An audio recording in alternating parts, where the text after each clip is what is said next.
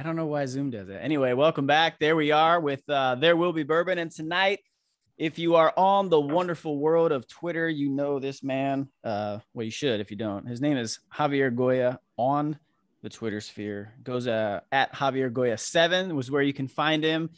And a lot to get into with this man tonight, but he's a very interesting guest. And I think once we actually start, get the conversation flowing, you'll understand why. Before we do that, though, I want to talk about real quick what will fuel this conversation. A little Buffalo Trace kosher. Have you seen this one, Mr. Goya?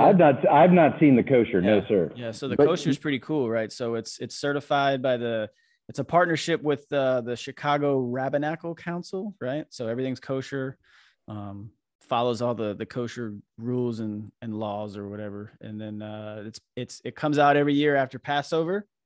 It's a 7-year bourbon and it's a 94 proof. So a little stronger than the normal Buffalo Trace, but it's delicious. And then at some point, based off of Red's recommendation, I will probably get into the double oak from the Woodford Reserve, which is really cool because what people are capitalizing on these gimmicks in the bourbon market right now is this whole toasted thing. Michter's does it. Elijah Craig does it. There's a few others, but they kind of started it, whereas essentially, they do the normal aging process and then they take it out, toast the barrel with like really heavy char, and then they just refinish it. And it kind of adds a whole level of like campfire marshmallowy flavor to it. But this one is incredible. I'm surprised it took me this long to actually get into it. So before we actually start, so yeah, he's Javier Goya 7 on Twitter. I am at Eric TWBB for There Will Be Bourbon. Very creative. I know acronyms. That's how we roll. So before we start, again, get on the YouTube channel, like, subscribe, share with your friends. Let them know, hey, and on all your podcast sites, Apple, Spotify, whatever, you can find There Will Be Bourbon. And tonight we're going to get into maybe a little tequila right over here, which he knows way more about than I do. Oh, that could get rough. But anyway, all right. So briefly about you while I bring up your bar. So you're born and raised in Southeast Wyoming, right? Yes, sir. Graduated high school in Kentucky, and you guys ended up there after. I'm gonna pause you. Yeah. What do you got? You're talking about what fuels you, which is great. I'm going to tell you what fuels me. And I did this for the folks at home because I always get asked almost every day. I think every single day on Twitter, somebody DMs me or hits me or says something about making a tequila drink or what's your favorite tequila. And I just wanted to be oh gosh, yeah. And I'll just be real brief. So I brought this bottle. This bottle is called Rio Azul. All right. It's an añejo. And I found this bottle with my neighbor in Houston. He came over one night and he said, "What are you drinking?" And I said, "I'm drinking Don Julio 1942. And he says, "Well, that's a good bottle." He goes, "That's a great bottle. Have you ever tried this?"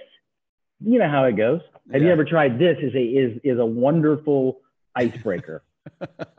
So this is 1942 dumbed down about half the cost and twice the flavor. It is a fantastic sipping tequila. We would buy a case of 24 of them. And after you buy the case, it's about $45 a bottle.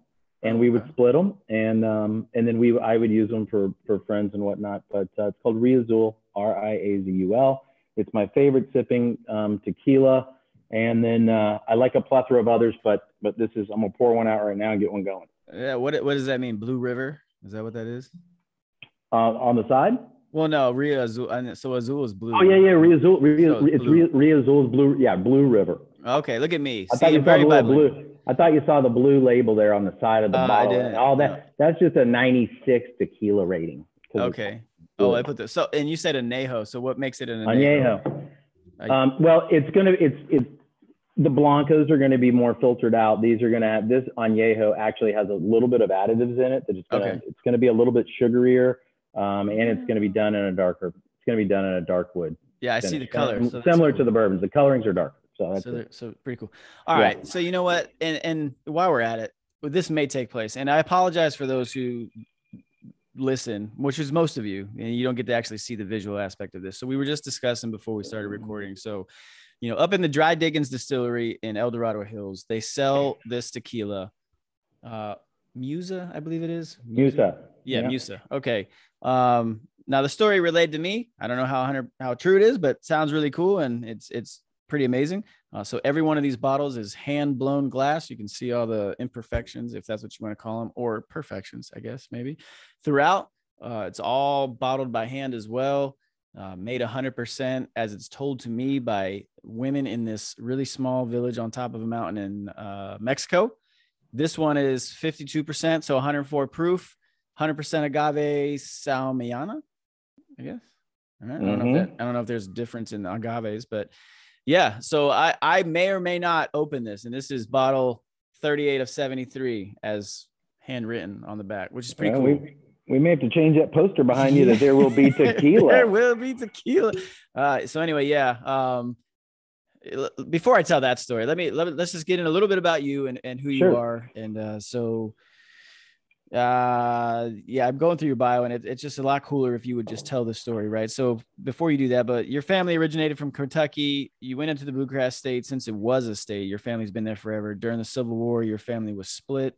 Long-term fallout, which I can obviously imagine over certain issues, still hasn't resolved itself, or maybe it has. He says several generations. It's absolutely. It took a couple generations, but no, it's all resolved, and we're all kin again, and we all talk. And but this state has been in my family's been in this state since before it was a state, since it was Virginia. That's crazy. So that's before bourbon was a bourbon. It was just before bourbon was bourbon. It was just what you guys did. No, you're right. So cool. And it's funny because everybody asked me if we had bootleggers in my family, and we did not. Really? Most of my family is from West Kentucky, not in the mountains. Okay. Most of my family's from West Kentucky. There are 2 towns named after my grandmother's side on my dad's side of the family. So cool. My grandfather was born in, and this is a great story. And this might give me away to some people in Kentucky, because he was born in 1904, as he liked to say it. And he was too young for World War I and too old for World War II. That's crazy. He lived to be 100 years old. He was in 04. He passed in 04. And he was the greatest influence in my life. Can you think about that though, real quick? Like, he saw World War II, he saw World War I, but he was too young. Yep. He's a kid. And then he also sold 9/11 and the invasion into Iraq. Like, think about just that's a crazy span of life and things to have witnessed from a technology aspect, right? But then also just in the way the world became. Yep. He went to Paducah Dillman High School, and if you're in Kentucky, you know where it is. All you West Kentucky folks know exactly where it is. He played both ways on a cinder coal football field with a leather helmet when they wore the helmet. But he it was optional. But a great story about him, and a great honor to my family, was he could not participate in World War II because he was too old. So what he did was he led the Kentucky militia, and he qualified every boy who went to World War II out of the state of Kentucky on the rifle. So when they had to qualify, every boy that went, he qualified them on open sights at 100 yards, on iron sights, on the rifle. And so, he'd tell the story. He'd said, we just lined them up. He said, all day long. He said, we were teaching basic marksmanship, basic gun safety, basic cleaning. And he said, that's all he did for months and months and months and months. He basically didn't work. That was his contribution to World War II. That's cool. Did he do that? Was he all about the Kentucky windage? That 100%. Absolutely. The stories they tell, he was a practical joker. And someday when I'm able to reveal my identity, which is a different story in its own right. I'm a little remiss because I'd like to honor him a little better, but he had 75 years of perfect attendance at Rotary. He was a Mason, and there are videos of him giving stories over about a 50-year period of him giving speeches at Rotaries around the country. And the stories are incredible because he was a great practical joker, and he was a great hunter, and he was a great fisherman. And I wish I'd had the gift that he had of public speaking. I don't. But he was a great honor to my family. I He would, was a great I honor in think my you, family. yeah, I think you underestimate I mean, I've never seen you publicly speak, but we clearly understand that you have the ability to use at least the written word, and you're not doing too bad here. So, Well, I appreciate that. But yeah, that's where I am. That's where I came from. So when my father graduated college, he had grown up here. He grew up hunting and fishing in West Kentucky, okay. and he grew up in Frankfort, Kentucky, which is the capital. And but Hey, when he Buffalo was in Trace. college, I am currently about 40 minutes from Buffalo Trace Jealous. Distillery. I'm about 12 minutes from Angel's Envy. Okay. I'm about well, I'll see the lady that runs Heaven Hill tomorrow. That was the first place I ever went to, was Heaven Hill. Yep. That's a cool And spot. the family that owns it and runs the brand for them is a good friend of my wife's. And it's funny because everybody's like, oh, you know, all the bourbon people. I know them all. I know Tom Yeah. Bullitt. I've been to the horse races with Tom.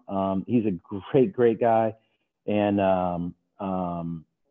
I just don't. I just not a fan. Like I'm not good enough. I don't have a good enough palate to sit here and talk with you about, Red sitting here talking about double oaks. I'm good with tequila. And here's the reason I have a theory behind this. I think after two tequilas, you can't taste anything. And for me, that's perfect. And I don't drink a lot. Everybody's laughing like, oh, Javi's drinking again. I don't drink a lot. I really don't. We're too busy. We're running. We're managing kids and horses and traveling and so I don't drink a lot. But when I do, I enjoy tequila. That's really about it. Hey, but, it's all about really what you appreciate and enjoy. That's what I tell everybody. Like I get it goes back to your DM questions. I get tons of those about, bourbons and all. It's like, look, it doesn't matter what I like. No. And the price point definitely means nothing. It's like, if you need to know what you like and stick to it and go and just do that. If it's a $20, if it's something that's $20, then great. Drink it all day. Drink it all day. But if you are chasing a price point, I would say you'll usually be disappointed because you have a built-in level of expectation that you probably won't meet, and that's the problem. That's right. That's right. And there's good stuff out there. I mean, some of the best tequilas are $200 or $300 a bottle, and then this right here, I'm telling you, is as good as any of them. And if you're buying it, if you're in Texas, you can probably get it for probably $55, $60 a bottle. And if you buy it in bulk, it's probably $45, $50 a bottle now. Mm-hmm. But long story short, my father was dating this girl, and her brother lived in Denver, and he was a hunter. Like my family's been hunters since as long back as you can see. And someday I'd love to. And I know there's a lot of, I know everybody, they all joke around about me being a FUD. I am. All right. There's no doubt. And I earned it honestly. This guy. I know you do. It's all right. I love it. No, I'm the FUD. No. Oh, yeah. Oh, you have I'm no the idea. FUD. Compared to our group? Oh, come on. Wait till Louisville Gun and these guys, Louisville Gun's right down the road from me here. Oh, yeah. Well, that's another level. I'm not even close. They're a whole nother level. But if there's a trap and skeet competition, you boys better hold on to your pants. Oh. And you better put your wallets in your pants. That's what I grew up doing, was shooting trap and skeet. But he took my father elk hunting out in Wyoming, and that was it. It was over. My father's life changed, and he did from that point forward to graduate in college was to be out west, and he ended up, the only job he got was north of Cheyenne, Wyoming, and he moved out there in 1969, and he became an elk guide. And he started up, and back in the day, sounds like Braxton.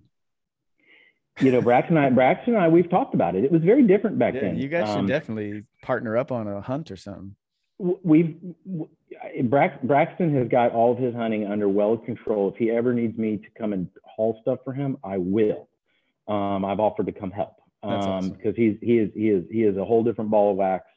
Yeah. But he and my father, if they ever sat down together, which I think someday we're going to get to have happen, we'll tell stories of just, that's all he did, was he started up north, and you used to be able to guide all the way down, right? It wasn't like it is today. It's very hard. It's very hard to hunt, very hard to guide, very hard to get on leases, very hard to get tags. But back in 1970, it wasn't.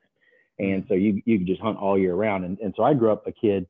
We were on the North Platte River fishing for trout. And when school was out, I was doing one of two things when I grew up. If I wasn't working and on horseback, falling off, chasing cattle, we were skiing, or we were shooting ducks and geese, and chasing elk and fishing for trout. That's all I did. And, it didn't make me smart, but it made me self-sufficient. It's a different But type in of the end, smart. it is. And it's a whole different world. And right when I was when I was getting ready to head into high school was when the oil markets tanked, and Wyoming's an energy state. And there was no work, and we, he tried forever to hang on, and we ended up having to come back to Kentucky.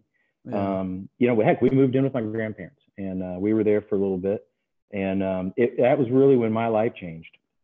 I was very fortunate because I got to spend more time with my grandparents, and my father was working, and my grandfather, and we did a whole different kind of fishing and hunting, and we started shooting doves, and we shot ducks here, and we started chasing whitetails, and but I got to spend time and listen to a man, really teach me about what really being a man was. About, it's not about, it's not about what you kill or how hard you fight or being right.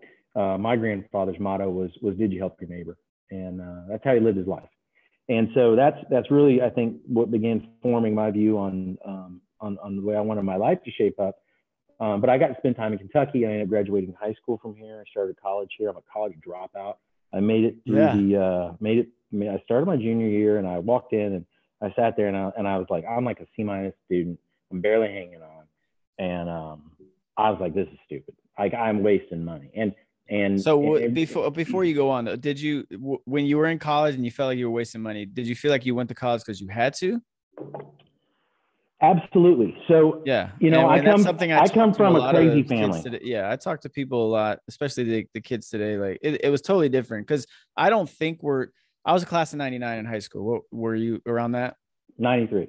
Okay. So I mean, it was kind of expected of you to go to college, right? Whether you want to be there or not, it was kind of expected.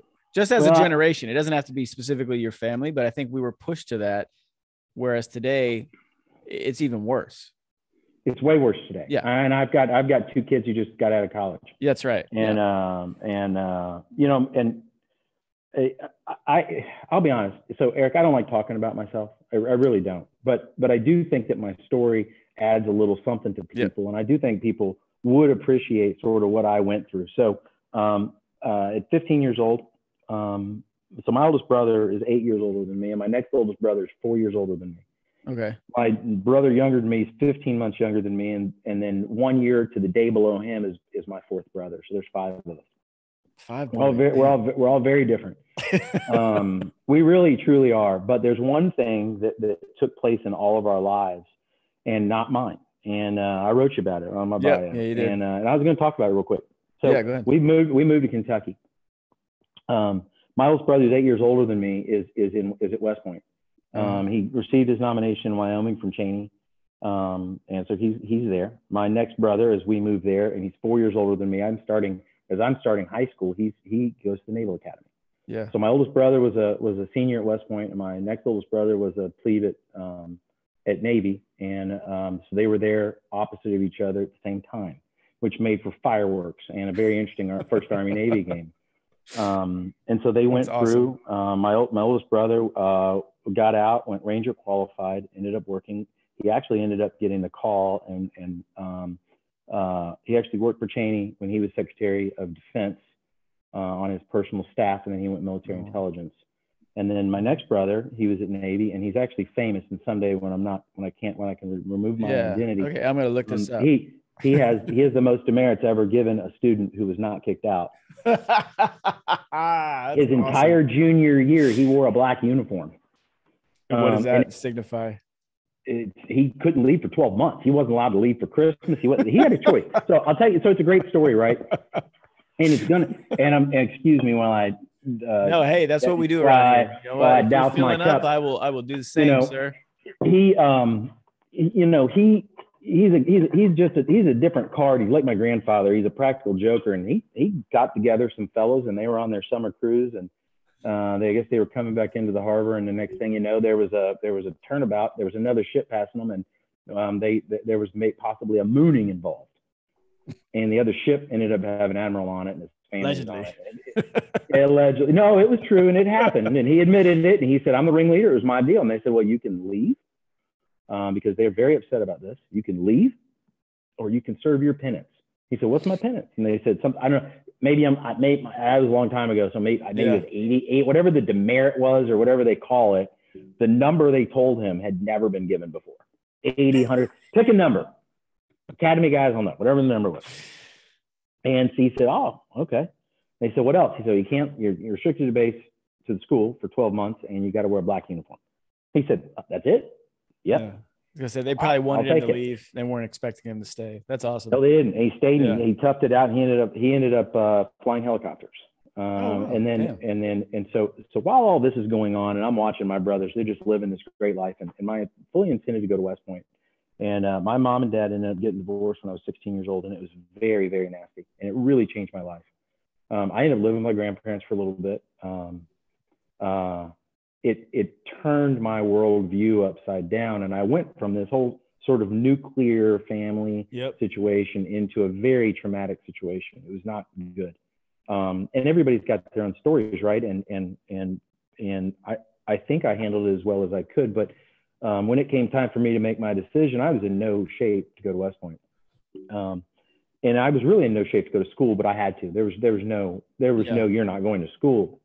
I was out in Wyoming working ranches. I'd left and I decided to go to school. And the only place that I could afford, because nobody was paying for my school, and I wouldn't take out loans. So I was working in the summer, saving up money, and I got a scholarship to the University of Kentucky.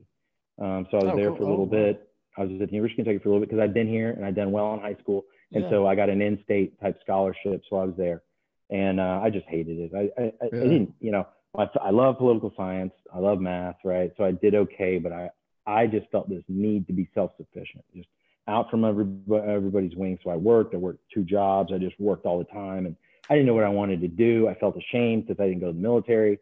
It really bothered me. Yeah. But the crazy thing is, and I think life, I'm a very faithful guy, and I came very roundabout from faith, and I was not faithful back then under any circumstances. I was a lost ball in tall weeds. But I ended up in a bar on a random night, and I told this on Braxton's deal. But here it comes. Here comes the bio part where I wanted him to tell the bio part. Here it is. Right? This is great. So all this is going. 2 things happened in the same week. Okay, so my younger brother, in the same week, he enlisted in the Navy. Yep. Actually enlisted in the Marine Corps. And he went to Chicago. And 5 days later, I'm in playing pool in a bar in Kentucky, and the guys behind me lost a guy, and they said, hey, does anybody want to play a game of pool? And I was at a table of 5 or 6 people. Like, I'll play. I ended up playing with these guys. I ran them, and I play all night. And were they older? Were they just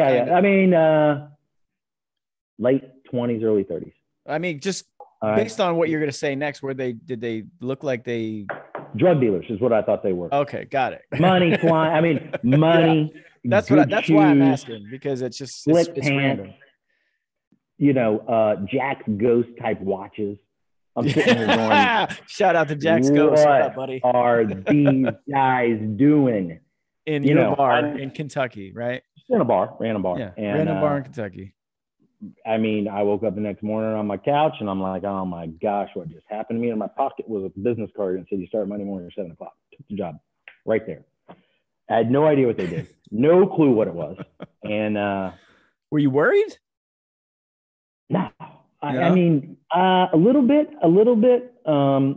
Yeah. But I walked in, I sat down, and 30 minutes of being there, I picked up a phone, and I said, I found my calling, and that was it. I've never stopped. I've been in the commodity markets ever since. And all right, so stop there. So you're in the commodities, right? So for everybody who's not in your world, what the hell does that mean? Well, I broker, trade, and manage risk for very large commercial and government type entities throughout the globe in some different commodities. And I'm going to keep my specific commodities to myself because I have to. Okay, that's fine. What's a commodity for those wondering? Well, what falls under that umbrella? Anything that can be, in general, in a commercial sense, A commodity is going to be any type of a good or service. So some service can be commoditized. That can be eaten, burned, stored, used at a later date. And I could give you hundreds of them. So you like, gosh. Well, beef, right? That works. Well, there's cattle, there's there's gasoline, there's heating oil, there's with bourbon is a commodity. Absolutely. You can invest in this shit now. Same with tequila. I get the fucking ads every day. Invest in everything. You can get shares. You can invest in anything. Now, there's a difference in investing and trading, right? In investments where you're going to go and you look for a return on a business. Trading is where you're trading, the ultimate sense of the word of trading is moving a commodity from one place to another economically, right? So the old trader basically says, okay, I'm going to be sitting at my desk and I've got a cachet of clients all around the world. And it might be, I'm going to pick a business. So let's just pick one that everybody knows. Let's pick gasoline. Yeah. I'm tired of the prices. What's up? I'm Pilot, right? I'm Pilot gas stations. My boy, my big boy trucker boy, he's out there running around in Pilots all the time. And I always hit him up when I'm on the road. Give me the best Pilot station to pull into. He always hits me up, tells me the best crappers on the planet. But it's a great spot. They've got these gas stations, right? And gasoline gets refined in different refineries. Some of it's, we bring gasoline into the country. We refine some of it here. But I'm sitting at my desk and Pilot's like, well, I need to get X amount of barrels moved to a certain region of the country, call it Nashville, right? So I need to get Nashville, Knoxville, because I'm short, and the guys on their desk are like, I need to find it or whatever. So they'll call me or they'll call a competitor of mine and they'll be like, hey, we're looking for gasoline to come in here, right? So I'm going around wherever I can. I'm going to ports, I'm going to different regions, and I'm finding somebody who's got excess product. And then I'm going to match up logistics, and I'm going to find rail cars, or I'm going to find trucks, or if it's overseas, I'm going to book a cargo ship or a barge or whatever, any different types of logistics. And the hope is that I buy it at a price and I sell it to Pilot at a price where there's some type of an ARB involved. And the risk involved in that is going to be time. The risk involved in that is going to be logistics, right? So if I'm late, I'm going to have to pay day charges. So my goal is to get a commodity from A to B here safely on time, and that I bought it here at a price, sold it here at a price, covered my cost in the middle, and I made a margin on it, right? And so the idea of a market efficiency around the globe, and that happens, I mean, every single thing that you buy has that component behind it, right? You should be talking to Maddie. This is her fucking language. I'm just like, right. Well, I mean, it's a crazy language, right? Day one, I sat down. And you fell into that because you decided to play pool. That's hilarious to me. That's crazy. I fell into it, and I just love it, and I've been doing. It's all I do all day long. It's some people see me post on Twitter during the day, and they're like, "Gosh, what did you do?" Yeah. Well, I got everybody up on the screen. So what was your first? What was the first week like though? Give me your first week. Like, were you successful? Yeah. Like, were you just like, what am I doing? Oh, wow, this is amazing. This is a great story. Nobody knows who I am. And it's like 7 o'clock in the morning on a Monday morning. And I walk into a room and it looks like Wolf of Wall Street. Long desks, phones, people yelling at each other. It's kind of quiet and they're sitting there. And everybody I was playing pool with, they aren't there yet.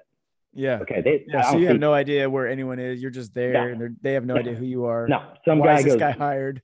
Some guy goes, who are you? And I put this card out and it says you're hired. And they go, oh, well, sit right here. They found another one. They found another sucker. Would they get you in a bar? Yeah. Oh, go figure. All right. So sit down right here. Well, I mean, I'm going to tell you, there's probably 10 or 15 people sitting on the desk and I'm sitting there and I'm like, all right, well, what's going on? They're all talking on phones and they've got the computers and flashing lights and things are going on. I have no idea what they're saying. They're talking about bids and offers and it was electricity. And phone rings and it's right in front of me. And the guy says, pick it up. And I picked the phone up. He said, I just held to my ear. The guy goes, where do you have next day SynHub? They go, what does he want? So he wants to know where next day SynHub is. And they said, tell him 25 at 25 and a half. I said, 25 at 25 and a half? He goes, buy it. I said, buy it. They go, okay, how much? 25 megs. I go, 25 megs. He goes, 25 megs. I go, all right, buy, click, hang the phone up. And they're all sitting there and the guy goes, who are you? And I said, I'm Javier Goya. And he's like, what are you doing? And I said, that. And I was like, I don't know what I just did. And they go, who were you talking to? And I was like, I don't know. They're like, oh my gosh, you don't even know who it was? I'm like, nope. And they're like, all right, you're hired. So we had to figure out who it was, but that was my first day. I was there 30 minutes. I've never stopped. I've been on the phone ever since. And What the I've done fuck? different That's markets, crazy. and it's taken me all around the world, and I've met great people. And it's so funny because everybody's like, oh, where'd you go to school? Like, yeah, didn't really go to school. What'd you study? Yeah, I went. I mean, Didn't really study. So what do you think though? But so that comes all the way back to where we're talking about, where people, especially in our generation, were kind of led to believe like you have to go to school. Now more than ever, people think they have to, and it's hard to get them to think otherwise. But for someone that does what you do, let's be real honest. Like, I've got a master's degree. I mean, you didn't finish school. You could clearly earn that if that's something you decided to pursue. But do you need any of that stuff to be successful in your world and what you do? Well, I have to Because tread carefully. there's education and there's the ability here. to learn, right? And you were able to learn what you do on the job. So I want to tread carefully. Here, because a lot of times I say these things and people take me out of context. They take me out of context on Twitter sometimes, and good people that I know that I really have. Like this week, I had a tough week this week with a guy that I really like, that I think that I really like. And this education thing is very, very deeply important to me. I've had 2 kids go through college. Goya one graduated last year from the University of Wyoming with an astrophysics degree. Oh, wow. And Goya 2 is going to graduate with a business degree from the University of Kentucky in December. She just has 1 COVID class, right? So she's graduated. She's doing it online. She just takes it online on Tuesdays and Thursdays. Yeah. She's done. She's graduated. She's working. They're both out of the house off the paycheck. But I've watched them go through school, and they both had pretty different experiences. My oldest son was there on a full academic scholarship. He turned down a bunch of Division I scholarships for sports to do this because he wanted to snowboard, and he got sponsored. He now rides professionally snowboarding. And he's an astrophysics major? Yeah. He's a great, he's not normal. He's not a normal person. Hey, send that kid out to fucking send him out to Tahoe so he can hang out and drink hot toddies outside while he snowboards. He'll be there. He will be there. He will be in Tahoe this winter. He'll be on the downhill circuit all winter. He's snowboarding. If you're going to visit this winter, please let me know. I'm gonna send him your way. I'll get you hooked up with him. But I watched what both of them went through, and I know what I went through, and then I know the kids we hired. We hire a lot of people, and I read a lot of resumes. And I want to preface this, and I know even under the guise of a skilled education, and when I say that, I'm going to say a medical degree, engineering. As he freezes, unfortunately, it's like they're listening in and trying to not let him speak. Mr. Goya, your signal has temporarily broken up. You got to do it. Hey, I need you to repeat everything you just said because your signal's breaking up.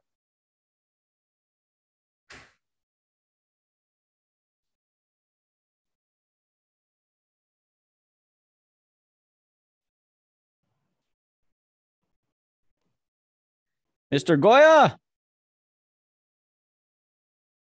We have lost Mr. Goya. Well, we're going to try and effort him back. I'm going to reach out via the one. Is that Mr. Goya?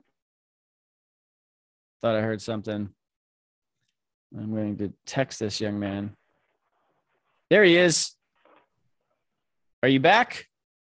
I'm here with the.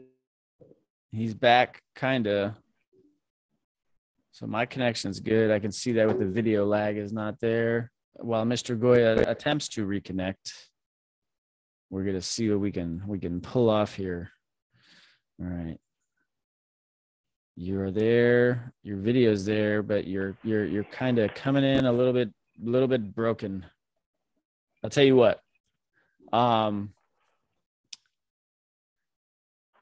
Try cutting off your video and let's see if we can just do you on audio. See if that works.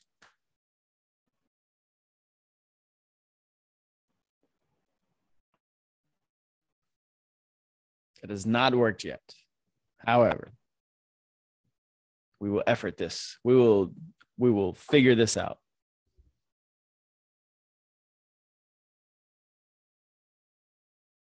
How are you?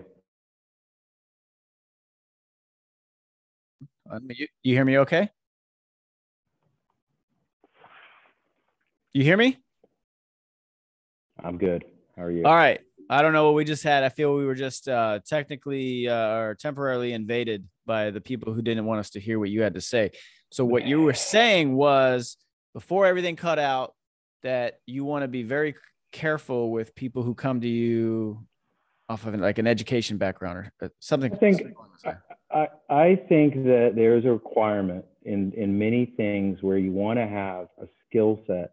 So medicine, engineering, like I don't want some guy building a bridge, that said, "Hey, I got this off YouTube." It's very, that's very true. And I have a buddy he's a structural engineer or whatever the hell it is officially. He builds bridges. He's down there in Orlando right now winning awards. What's up, Chris?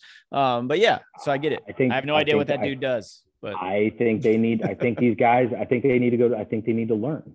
I think our higher education system is so broken though, from a sense that it is a giant suck, and the return on the investment at, I believe, almost every level it's so negative. You asked a question to me. In my profession, is it possible to be successful without schooling? Yeah. In my profession, it's less schooling and more personality and willingness to do certain things. Like there's a certain skill set. When we hire people, we give them a psychological like testing thing, and we're looking for a very specific type of person. But I think in a skilled sense, don't you think a certain type of person wants to go do what you do though? There are certain people that do. Most people that come to do what I do, they just fall apart. I mean, it's just I would so many imagine numbers, and someone it's all who's day. naive and has no idea, they just want a job. Like they're probably not going to be the type of person you want, or they're probably not the person that could be successful in that. No, they're not. And so it's, we're pretty good at finding who's going to be successful at what we do. But that's not the point, because I think that there's so few people that do what I do on the planet. Yeah. It's a really, really small number. I mean, me specifically, I probably know them all. It's probably less than 500. That's crazy. That is insane.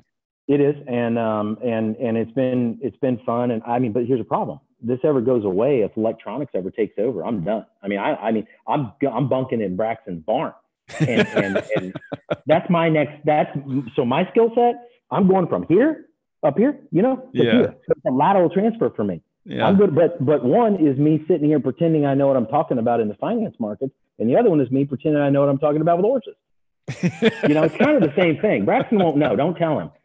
He doesn't watch this anyway. It's fine. So we're good. That's not true, by the way. But no, I know. So with higher education, I feel this. I feel parents pushing their kids. I've done this once, and I'm going to do it again because my next kids are 13 and 14. I'm going to do it very differently from what I did. So mine's 15. So we're like in the same ballpark. So I'm curious what your next thought is. One, I think the institution, if your kid needs to go to school, is more important today than it's ever been. There's not an amount of money.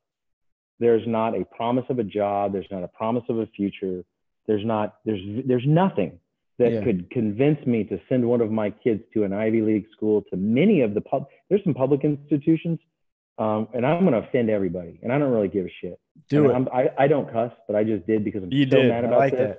I don't curse, and I apologize. It's fine. Actually, no worries. That's like number 14 this year. I wanted to go the whole year without cursing, and that's number I have it written down actually here. So I'm gonna have to write it down. It's almost December. You're almost there. But like the University of Texas, all you Texans out there, I'm gonna be getting this.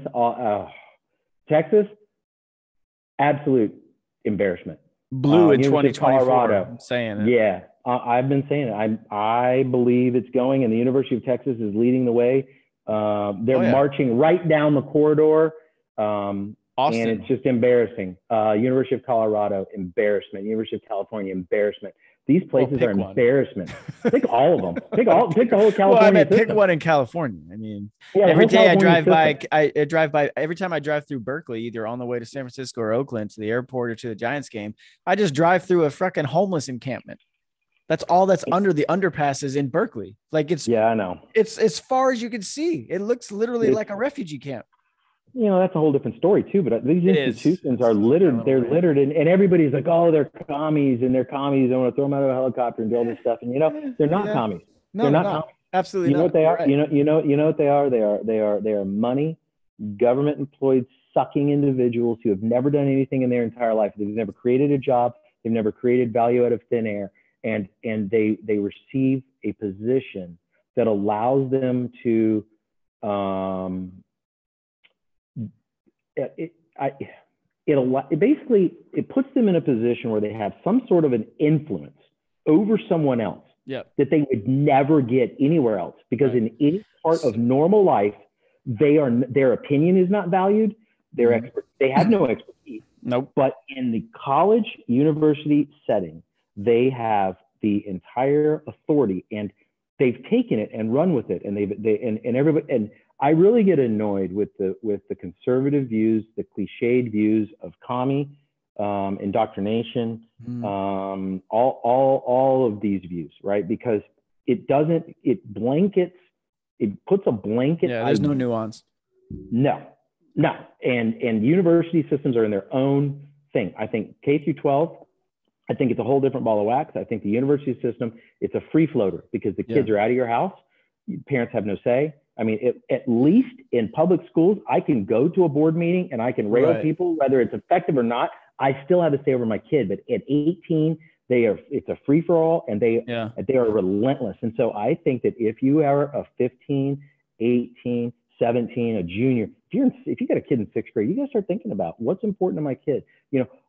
Why would I, as a parent, because a lot of parents aren't going to be like me. I've put very little money in my kids' college education. I put very little. My kids, there's no free lunch. Everything that every kid in my house does, they are invested in it.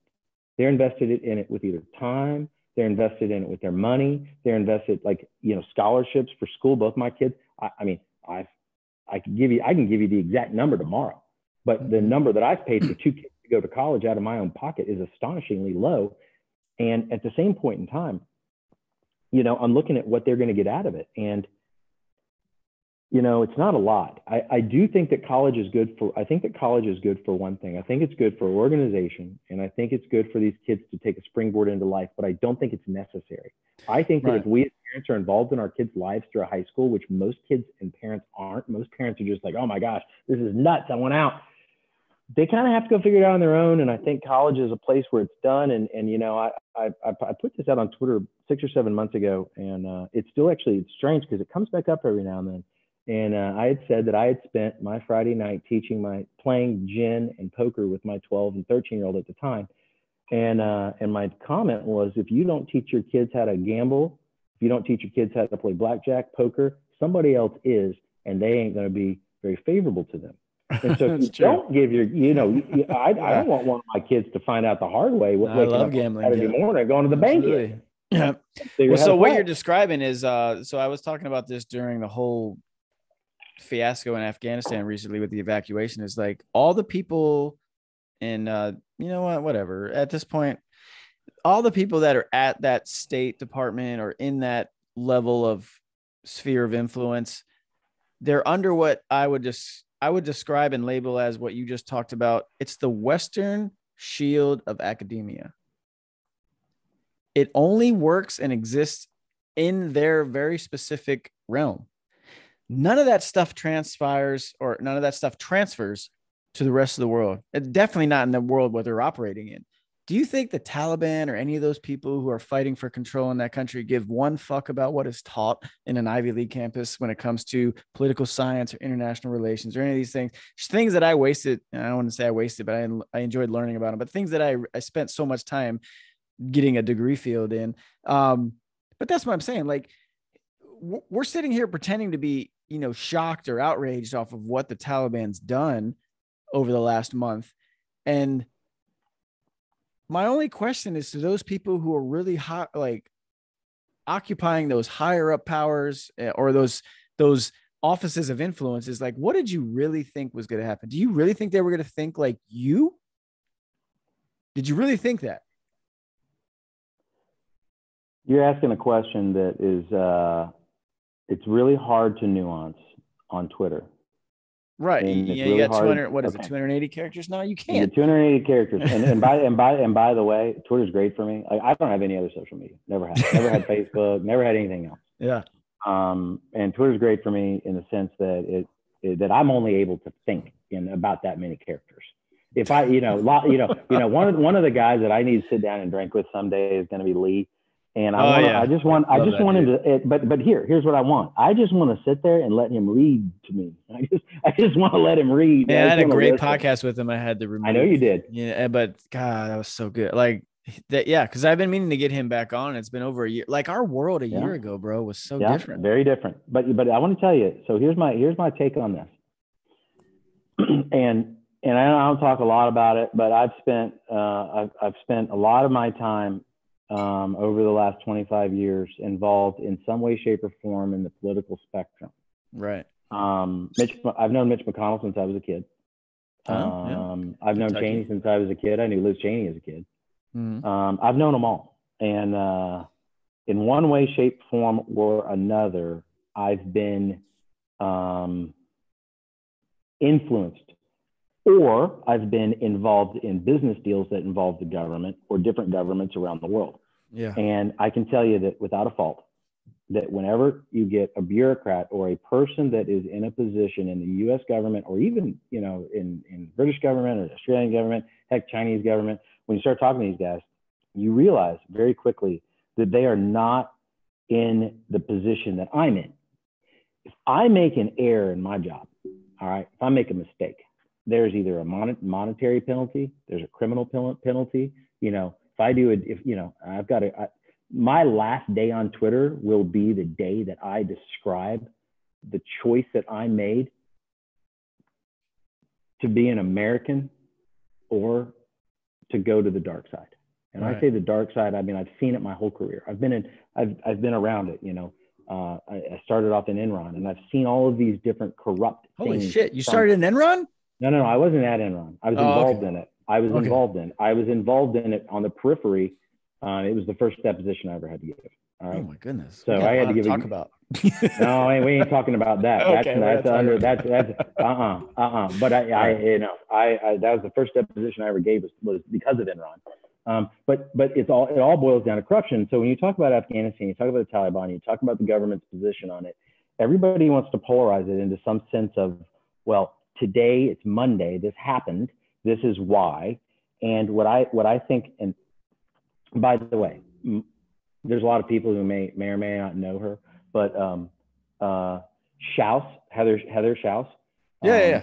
When Heather talks about whether or not you're being monitored or the federal government is involved in a trade or whatever, she always likes to say that sort of thing is overblown by the public. Well, it absolutely is, because when you're dealing with any type of a government in any type of a situation, you're dealing with bureaucrats. You're not dealing with people who are, one, they're not looking to be heroes. They're looking to literally keep their head down and never make a mistake. But if there's this sort of oil tanker view of the government, right? As long as everybody's kind of pointed in the general direction as a bureaucrat, they're good. They do as little as possible. They never want their head to be above water. They never want their head to be below water. They don't make decisions. No. There's a very, and you're the military guys. I mean, how many guys in the military are actually out there in the action, and how many are behind it, and they're just hoping that they don't have to go, and you just don't want to get seen, right? Yeah. Well, that's the exact same thing that goes on in I think in these political decisions. Afghanistan, I have my own view on it. I've vocally, made vocal views about Afghanistan publicly. I think the entire thing was orchestrated. I think the entire pullout was orchestrated by China. I think that the bureaucrats involved don't care. I think that the senior military leadership in this country is a product of higher education. I think, several people always give me grief when I talk about this, but I'm really embarrassed by it. And he's a perfect example. Okay, I hammer Crenshaw every week. I hit Crenshaw with something because he's a perfect example of this. And Wesley Hunt, I got suckered into. I didn't get suckered. I don't get suckered into things. Sometimes I think I'm hopefully naive. sometimes I want people to be better than they are. Yeah. And I worked, I didn't volunteer for him, but I pushed Wesley Hunt really hard in that last race in Texas when he ran against Lizzie Fletcher. And I raised money for him. And the Wednesday night before the election, my buddy and I, we had a huge dinner for him, private deal. He shows up and I'm pushing him. And then as he gets up to talk, and then I'd met him a couple times, but he's talking. And I realized, oh my gosh, this guy went to West Point, flew helicopters, loved his service. He gets the early out, and he ends up getting 3 Ivy League degrees. Hasn't really worked. 3. That's what he spent his time doing. What? And he starts trying to pontificate to me about life. And we're standing there, and there's a picture. And I'm shaking his hand, and they're taking a picture of us. And I'm whispering him. I said, by the way, I'm out. I ain't supporting you. And tomorrow I'm telling everybody I'm out. And I walked out of the dinner. What? And yeah, I couldn't stand it. And they called me about 30 days ago. He kind of blindly announced that he was going to run again. And his people called me and asked me for support. I said, lose my number. I'm out. And here's the thing. When you get into this sort of non-action level, sort of this I'm in Congress or I'm a senator, and you get into this, there's these guardrails that they put up for you. Yeah. And as long as you're traveling down the road at the rate Congress is going, and as long as you don't really get outside the guardrails, you're set. As long as you play by their rules, you're set. And I'm very public about Joe Kent because public because the last he said something 6 or 8 months ago, and it was about the last thing he wanted to do was be in Congress. Didn't want to be there. He felt he needed to be there.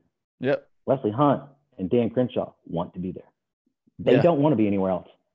I don't want if you want to be in Congress and you want to be a part of that, I don't want any part of you. Yeah, there's a problem. I don't want any part of you. I want you to be gone. There's a huge problem. And that's a big problem. And one, I don't think people, these guys will take phone calls. I'm just a simpleton, right? I'm a college dropout simpleton, but I talk to them all the time. And I got to tell you, when you're talking about Afghanistan, you're talking about the people in leadership, where you're talking about people like Crenshaw, and he tweets hard, but I didn't see him on a plane over there like the guy from Oklahoma. I didn't see him like Nick over there trying to get people out. I see him tweet hard about it. I don't want a congressman who tweets hard. I want a congressman who's ready to get on a plane and go. I want people that are filled with enough piss and vinegar that they're willing to do what I'm willing to do. Man, I'm probably wasn't not that supposed to be what it was? Like, wasn't that? I'm trying to figure out the word. Wasn't it like a representative? Isn't that what representative means? Right? Like, you're supposed to represent your district, and we don't. We represent the capital letter next to our name. We don't actually represent that district anymore, and that's no, we don't. No, and then that kind of ties into, I think, what you're. I mean, well, without you saying it, what it ties into. So, it's term limits, right? Well, we're never going to get them. Well, term limits. We're never getting those. I mean, there's a lot of things you can talk about. We got them for the president when FDR kept getting reelected, but we can't get them for anybody else, right? No, because they got to vote on. But let's talk about Afghanistan, right? So you have these people who for 20 years are all getting paid, right? So I don't know how many congressmen or senators the average person who follows you or on Twitter follows me understand what their life looks like, right? And DC is this mistress, and I think, God love her, Pop Tart understands this. That's why I'm friends with her. She understands what I'm talking about, and I don't think a lot of people do. That you elect somebody and you send them to Congress and you put them in there, and I call DC a mistress. She is the United States' biggest mistress. It's not Las Vegas, it's not New York, it's not Chicago, it is DC, and it's power. Pop Tart Reborn on Twitter, if you need to know who we're talking about. But anyway, go ahead. Yeah, I mean, she's deeply involved in the GOP. I'm not a Republican. I'm not a Democrat. I can't stand libertarians. I'm my own person. I don't need to. I'm with you at this point, man. Conservative. There's a tweet that keeps haunting me, and it said that there's no political party that can handle my type. It can't handle me because I just want accountability, and I want somebody. There are liberals out there that have talked straight and said, "Hey, this is what I'm about, and this is what I'm going to do." At this point, everyone's fair game for me. Mm-hmm. Most of them prove themselves wrong immediately. Yeah, but still, I'll listen to anybody. But so we're talking about Afghanistan, right? So you got this whole bureaucrat, this whole, and you guys have talked ad nauseum about it, everybody from, Grunt Paw and Braxton and Red and Brink and everybody's talked about it. I don't need to talk about it. I don't want to add my lips to it. All I want to add my lips to it is the mentality that allows that class of person to be in a leadership position in this country has to change. How we go about that, the only reason I even am vocal about it, period, is the only thing I think can happen is that we have to change how we operate amongst ourselves. It starts locally. It starts with my neighbors. It starts with my family. Yeah. It starts with my kids. It starts with the fact that my kid goes to college and he doesn't disconnect from me and he stays conservative. It stays with how we educate our kids today, and it stays about being intentional in the service that we give to others. You can serve your country. God bless everybody that does it. And everybody wants to say, God bless you. Thank you for your service. Thank you for your service. Thank you for your service. They should. But let me tell you what, that same person can serve somebody right next to them today. That same person can wake up tomorrow and go serve their neighbor. Do you think that falls under? Do you think that falls under? Because you said you went in the state. Do you think that falls under a like conservative, or do you think that just falls under being a good person? Because I think we've tried to politicize everything. So, but what does conservative mean to you? Like, I'm done with labels. I'm done with labels. I am with you as well, right? I think you should. It goes back to what you were saying, because I always, especially last year in the middle of all the fucking pandemic out here in California, is like, if you watch the news, and God bless you if you do, I can't stomach it. It's all about affirmation. It's all about confirmation, not actually like providing any sort of information. Right. But I would always temper it with, if I just led my life based on what the news and whatever your channel of choice is, I would think that I can't go right outside my door and go talk to my neighbor, which I can, and which I do, right? Like I can go do that. I can go sit at the pool on a weekend and talk to 20, 30 people who all probably think and live differently than me. And I don't have to worry about anything, right? So I'm kind of falling into line with what you're saying, is that the labels at this point, they don't work as any type of thing other than a detriment. They're broken. Yeah, they are.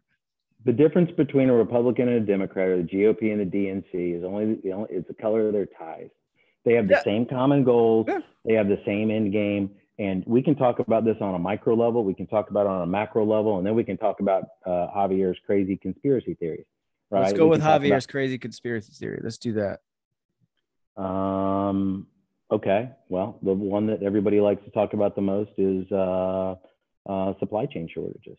Yeah, this is what I wanted to get into. So you had brought up, I think I heard you say it on Braxton's podcast, where it was either you or it might work, because you were on with Joe at some point, right? What's that guy's name? Joe. Yeah, right. Joe okay. Clement. So either Joe one Clement. of right. So either you said it or he said it, or maybe you said it with just when it was just you. But at some point in time, we used to supply everything within like a 500-mile radius, right? Yes, we did. That's what I said. Yeah. Okay. So you said that. And then, so now we've gotten into this part where we're reliant on third country, or I don't even know if we're just reliant on people outside of our sphere of influence, essentially, right? Like we're way outside that 500-mile radius.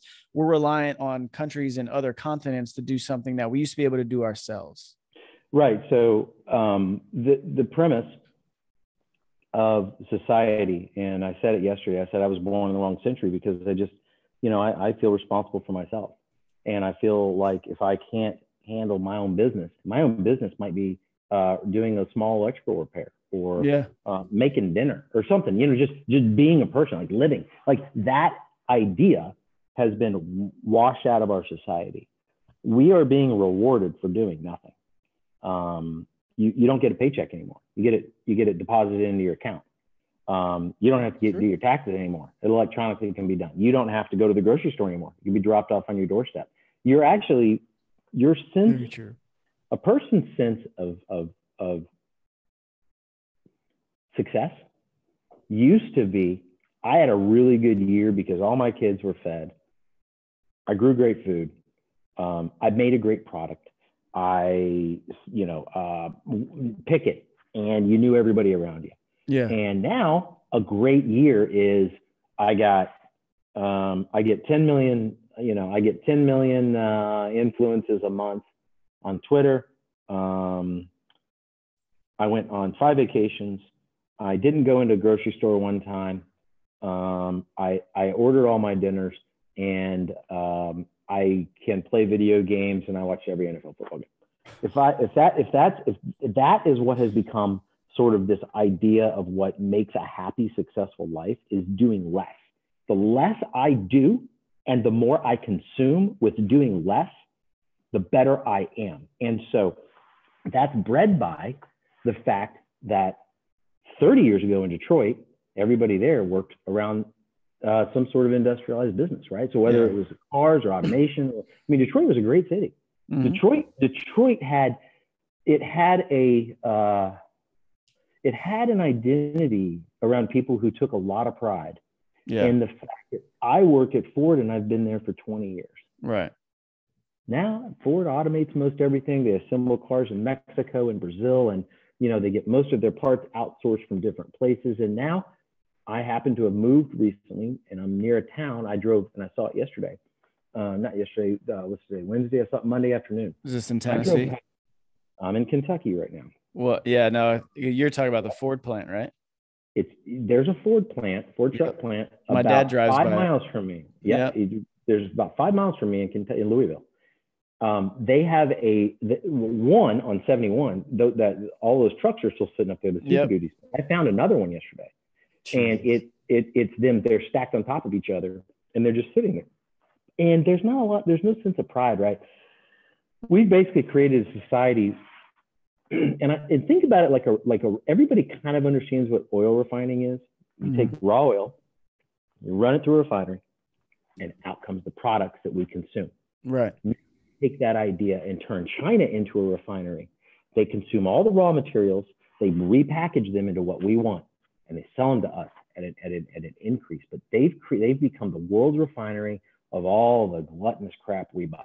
How did that happen, though? Tell me that. Tell me how we got to the point where everything I look at is made in China.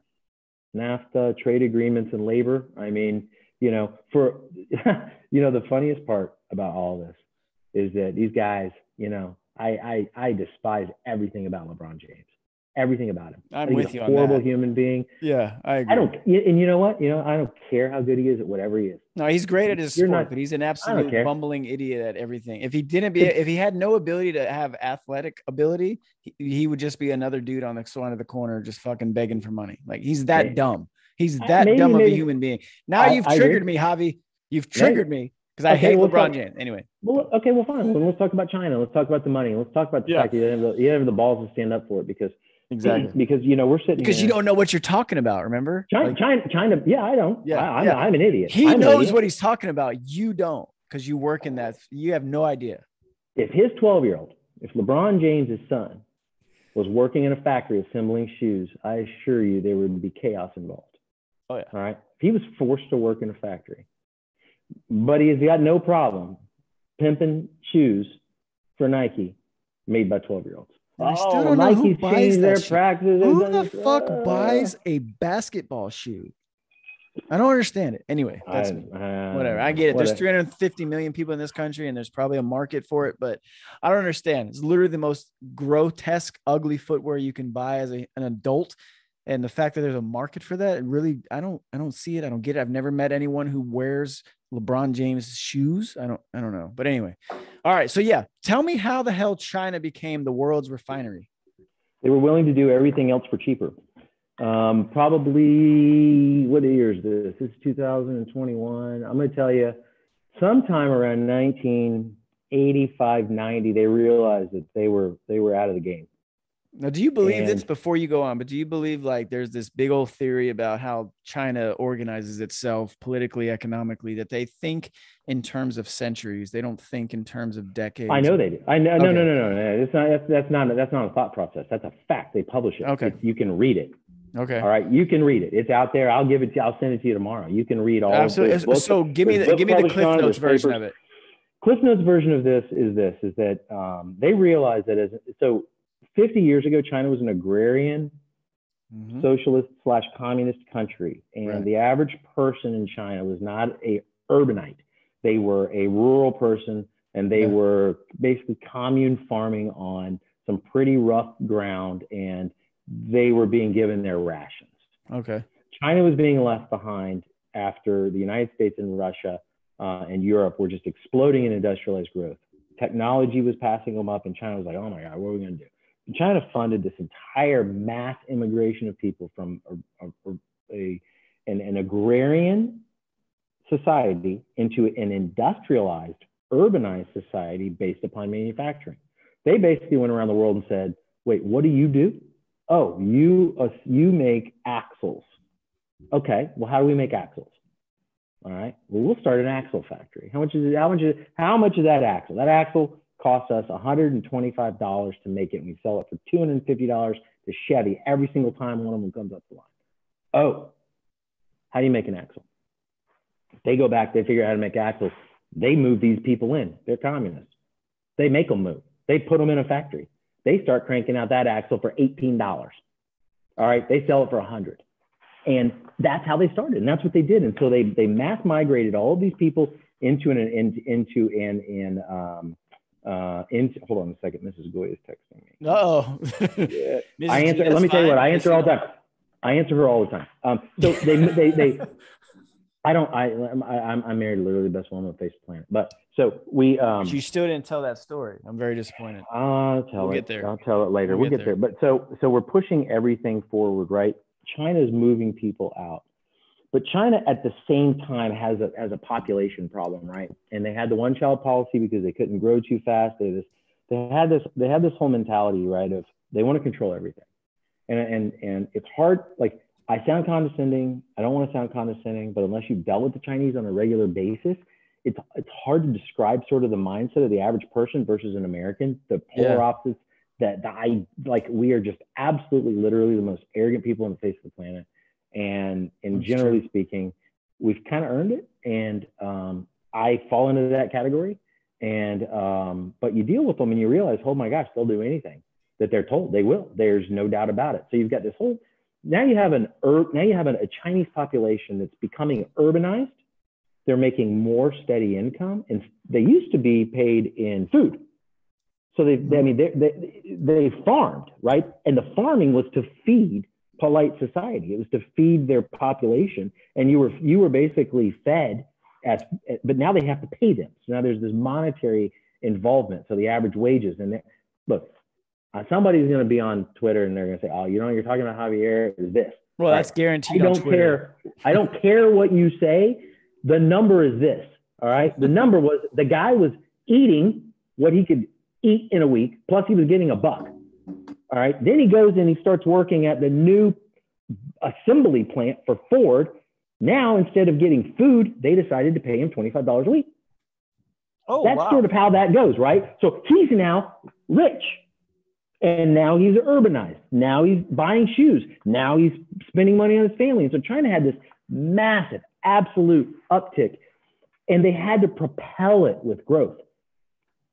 Well, in the entire background of this whole process, they now have to figure out how to feed their country. Because now they're not, so now they have to commercialize and industrialize their agricultural processes. They grow corn. They have a corn balance sheet. They grow soybeans. They raise a massive amount of pork. They have a problem with pork because they end up getting viruses over there all the time. Their pork population goes. They end up exporting pork. And so China is this absolute microcosm and macrocosm of economies that is very hard for us to understand because they have sucked and absorbed the life out of our country. We pay them to do it. We pay them. They are happy to work while we sit over here and do podcasts. All right. That's fucking funny. So, but how did we get to the point where we decided to just be okay with the fact that we gave up that much control? Most people don't know how much control they've given up because it's a gradual process. It's the frog in the pot, right? I mean, okay, let me ask you this. When I was 20, when I was 19 years old, I was getting up at 4:30 or 5 o'clock every morning, and I was in Southeast Wyoming. And when it was time to hay, the guy I worked for, we hayed so much that when hay started, I would get on the rake, which is the all you ag boys understand that the rake on the open face tractor back in 1995, 91 and 95, I was the rake boy. I was on that rake for 70 hours.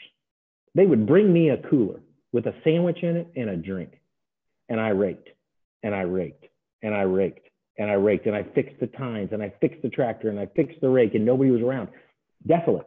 Nobody around. And then the baler would come behind me 12 hours later. And then I would be done raking. And then I would get in a 1979 Freightliner cab over truck with a 52-foot flatbed on it. And we went around and we picked up hay. And that went on for 2 weeks, 3 weeks. That's all we did was hay. And I had the opportunity by the grace of God in a pool table to not have to do that anymore. I became my own problem. I had this massive amount of time on my hands. I had this, my identity became in what I had and not what I did. My identity became in how much money I made versus, you know, whose life did I affect? That is the American problem. And we have been seduced into this idea that we have become a service country of like service to ourselves. Yeah. Service economy. Right. To us, we're a service economy. We are a consumer economy. We are not a production economy. China was happy to become the producers. We were happy to let them do it. It saved us money. Walmart aided it by absolutely 100%. They commoditized retail and they destroyed the notion of the 500-mile radius deal. Right, you know, right. Ford used to put a car together. Ford got their brakes from Delco.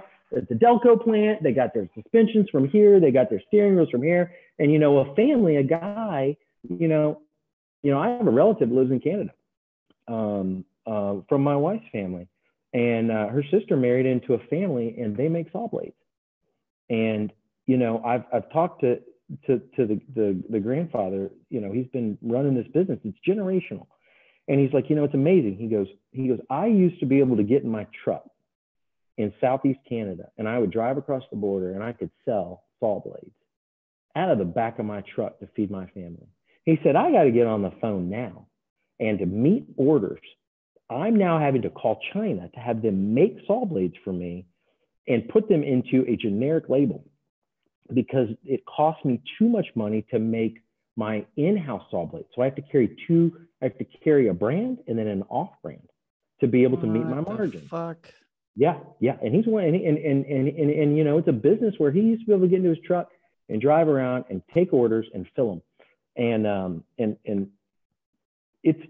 that's where we are. We've become a society that you don't know your neighbor. You don't know where your food comes from. You don't know who put together your shoes. You don't people don't get their shoes repaired anymore. Let me tell you what, go look around for a shoe repair guy. Yeah, no, that's very go true. Find a shoe repair guy. Very fucking true. To do boots. Yeah. Every town's probably got one. And that poor sap, you go into his place and you're sitting there going, oh my Lord, I need to bring this guy some more shoes. You know, because nobody gets there, they throw everything away. So you're sitting here, I'm sitting here.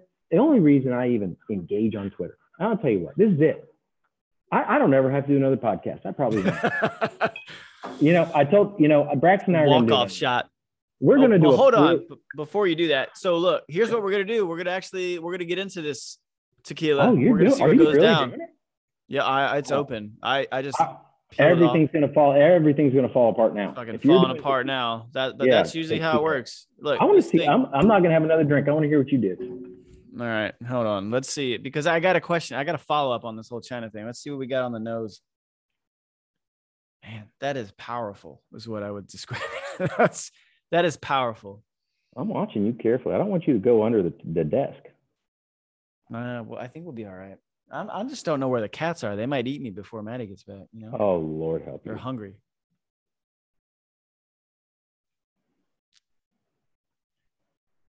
Oh, wow. Describe it. There's like this, I guess, like a reverse vacuum of just like smoke. Yeah. That comes out, but there's not an ounce of heat to it. Nope. And that may be just because I drink so much goddamn bourbon, but you know, 104 proof is pretty standard for me with bourbon. Like, but there's the smoke, there's some ash, a little bit of charcoal. That is good. Like I can drink that. You know what it reminds me of is Nick got me on this, but it's that High West campfire because it's a Ooh, mix of it's a mix of bourbon, scotch, and yes. It's a blend. Yeah. yeah. And it reminds me of that, but there's something else. I got to get one more.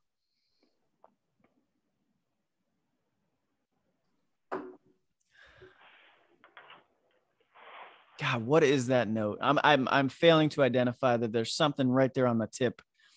What do you usually describe when you crush tequila? Is there something that you always come back to as a tasting note? It's just smoke, man. I know you said you don't that's why you don't get into it. You're just like, I just like it. I But you just know drink what? it. That's I'm pretty just not good, that man. refined. That's really good. I do like that. That's good. All right. So let me get my follow-up into you here, right? Ask me Okay. a question. I think I'm rambling a little bit, No, but that's fine. But you're still on topic, and that's what all that matters. But so my follow-up to that before I take you in a completely different direction is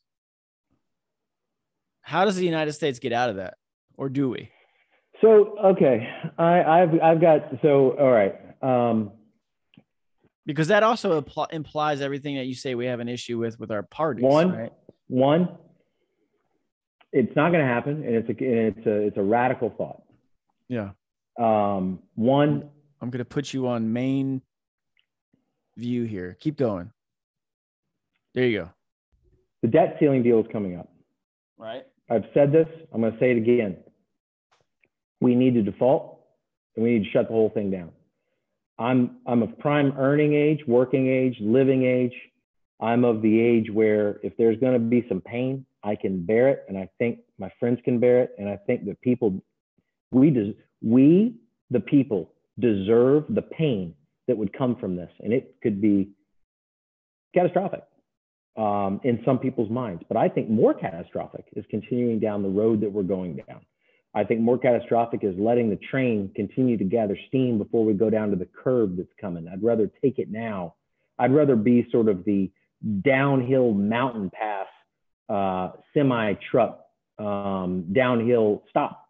You know, it's going to be ugly. Semi truck's going to go off the road. He's going to go up. He's going to stop. He's going to come back. That's what happens today. So one, I think this entire thing stops without central bank printing. China can't exist without liquidity injections. They're doing it tonight. I just looked at the markets. They're doing stuff tonight. They're messing around, pumping money into the system. China does not exist without central banks funding our penchant for debt. All right. So okay. I think that if we can pull the heroin needle out of our arm and survive the withdrawals, I think we come out on the other side of this thing a very happy, healthy country. Because if there's this notion, right, that it's going to become this. I think that the cure and the disease, I think the disease is worse than people think it is, because while they're in it, they think it's okay. Right. It's the alcoholic never thinks he's an alcoholic till he hits rock bottom. Well, we're alcoholics on money. We're alcoholics on time. Yeah. All right. Yeah. But they also think that the cure or the withdrawals are going to be worse than they really are when you get through on the other side. And I think that that's where we are as a country. And I think that we have to get off of easy money. We have to get off of easy living. We have to get off of everybody else is doing everything for us. It's like everybody's freaking out because there's not a lot of stuff in grocery stores and the H-E-B's in Houston or, the Walmart here or this. Weird. And so it is weird. All right. Yeah. But it's not weird. People are seeing this and they kind of get freaked out about it. My entire thing on Twitter is three things. One, I want to be encouraging. I don't ever want to look like I'm being a crazy person. Right. Two, I want people to think about things in a different way. I want them to understand the big picture. The greatest threat to the United States of America is not China, it's us. We're the greatest threat to the United States. It's us, and it's the Federal Reserve. The Federal Reserve needs to end tonight. If I could pull the plug on the Federal Reserve and Jerome Powell tonight, I would pull the plug on them. By the way, Rudy Haverstein on Twitter is likely the least followed guy in our crowd, and he should be the most followed guy. He dedicates his entire life to. Well, what's his account? Let's shout it out there. You said Rudy. Yeah, I'm gonna spell it to you. Spell it. It's Hang on here. When I type in, it's funny because when I type in @ it always pops up Demp. Oh yeah. Don't ever type the app sign. Just put the name. No. I'll tell you what, It's Rudy Havenstein. It's at Rudy Havenstein, HAVENSTEIN. all right. So you can't mess that up. Rudy Havenstein. You need to follow him because he's dedicated his entire Twitter I must do it right now to global finance. And he has all the receipts, all the papers, all of the quotes. He has everything. He does it every day relentlessly, and he's thankless. It's thankless.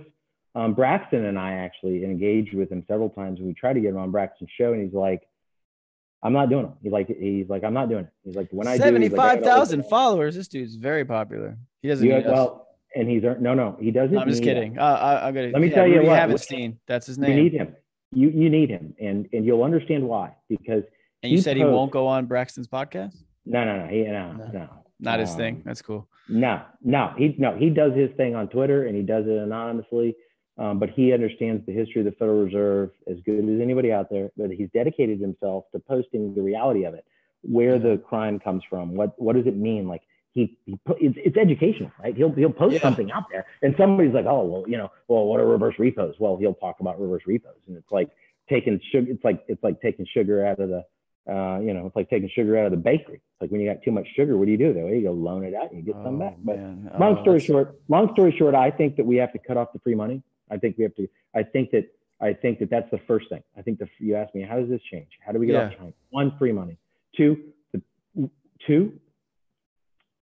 what can I do and what can you do and what can every person that watches this do to be a part of this? Because all that right there, it's going to be done by you and me. That's going to be done by Joe Kent and Ron. Ron's running for state up in South Dakota. Yeah. District 31. What up, Ron? District 31. And I love that man. And I love the fact that he's also willing to give it up and get in there and fight. And that's my other thing, before we get too further and I ask more questions, but there's plenty of us that need to be doing more of that. Now so here's what we do. Braxton's another one. Javier fucking Mackey, there's another one. Like, we've got guys in the fucking bullpen that need to get off their ass and go do it. That's what I give the best credit to Joe, is like, that dude sat on the sidelines for a little bit, just watching us talk about this shit over a year and a half ago. And then one day just hit us all in the chat, like, running for Congress. And we're like, what? And now look. And you try to tell me someone like Braxton with his story and background can't do the exact same fucking thing? Like, those are the people we need. We're waiting for someone to come save us, and there's no one coming, man. We're the ones that need to save it. Okay. Well, I want to be positive about this, and I want to think that can happen. I don't think it is. I think that there's the deal for the debt ceiling has already been cut. At this point, it's just the showmanship on who's going to do what, and they're going to get whatever they can out of it. No, you're right. I mean, they're going to run it. It's going to get showdown every fucking year, and every time. Like, the there's going to be a countdown on whatever your network of choice is, and Y2K. Y2K. And so we're going to go through that, but I think that the credit cards need to be cut and the kids need to be put on a budget. Two, I think this notion of us as the world's policeman has to change, because here's why. I don't want to get into it. I let you guys, listen, you guys, so many of you all, I was on a Spaces while I was driving 2 weeks ago. I drove for 36 hours one weekend. I was on Spaces and Grandpa talked for a long time, and I sat and listened. And I tell you what, those of you all who are not listening to the podcast, listening to Spaces, and not listening, and they all want to do is chirp and put your opinion out there, you're doing yourself a disservice, because there's a lot of people here that have a lot of opinions and experience on things that I don't have. I've learned more. I've learned more in the last year from you all than I think I've taught you all. I don't think I've teach anybody anything. I think I just have this 30,000 foot view of things that most people don't have. Yeah. And, well, that's why it's important. That's why there's value to that. There's value to it, but it's coming from a simpleton, right? But you guys have got these stories that have blessed me and made me a better person, right? And so what I'm thinking, and the only reason I'm even here, the only reason my face is even on here tonight is that I believe there's only two outcomes. The train keeps going down the road and it wrecks when we don't want it to wreck, Right. It wrecks when somebody else wrecks our train for us. It wrecks when somebody puts a penny on the track and it derails. And the fucking train goes wherever. Yeah. It's going to derail. The train, and either somebody else is going to derail our train or we're going to derail our train. Because that train's very fragile when you think about it. When you use that analogy, there's a very fragile, it's not hard to derail a train, unfortunately.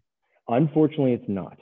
And so my only goal is to make sure that the people in my life, whether they're my neighbor, whether they're a person, you know, that I don't like, you know, whether they're my sons and daughters' friends' parents, whether the administrators at school, whether it's the back office girl in my office I've never spoken to, whether it's you, whether it's whether it's your family, whether it's your daughter, whether it's whoever it is.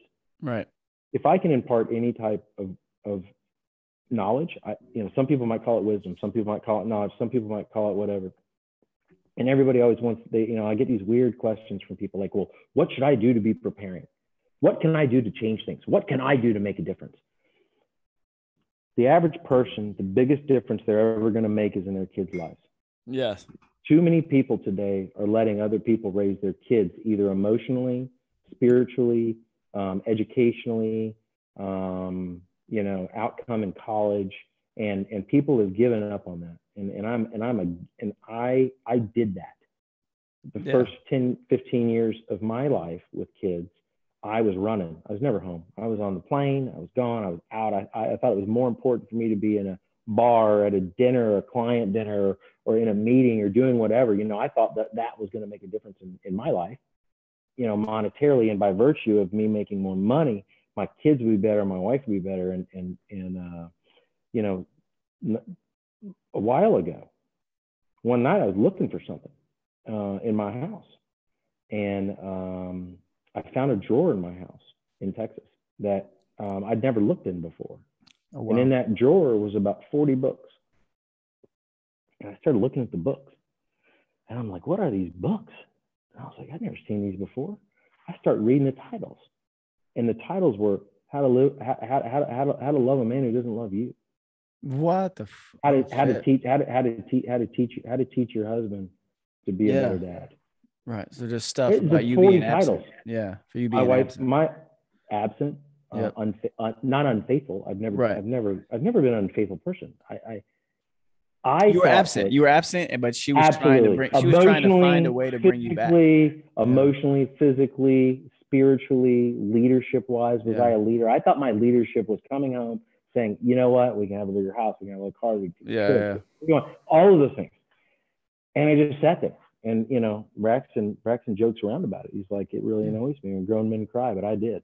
He did. No, you know what? That annoys the fuck out of me too. Because you know what, Braxton, I get it, and I get where he's probably coming from with it. But look, dude, I was just up in Chicago with my daughter at the Cubs game, watching the Giants because we went right. Fantastic. But it was 9/11, and they did probably like a good 12-minute 9/11 presentation, and I'm not sitting there like just openly allowing it. I can't control those fucking tears coming down my eyes. You know what I mean? Like I can't control that shit.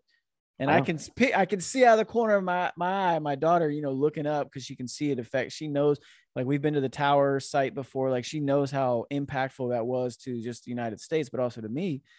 So look, man, Braxton can clown that shit all he wants, but you know what?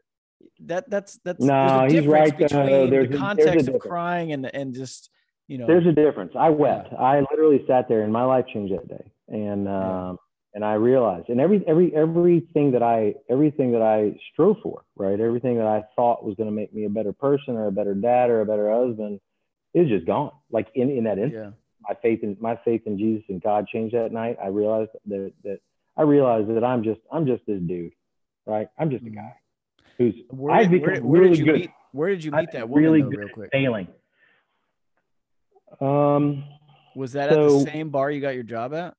All right, so because we got to get this in. I'm working hard and I'm running hard.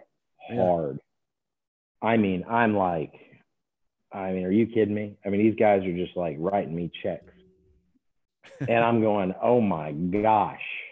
I mean, I've got stories. I wrote a story. I put it out right around Christmas, talking about me running around. This is about the same time. About my oldest brother was in Los Angeles, And he invites me out to come visit him. And this is before I met Miss Goya. But I'm running hot because I think I'm like the cat's meow. You know, I'm making money. I mean, these guys, I'm getting a check, right? A real check. Like I'm like getting, like they're going, and I'm going, I'm just talking to people on the phone. Like I'm just going, buy it, sell it. I'm going, oh, well, that looks cheap. I'll buy that. And I'm going, oh my gosh. I end up out in Los Angeles, and I end up squared up on Hugh Hefner's pool table at the Playboy Mansion in a suit with my oldest brother.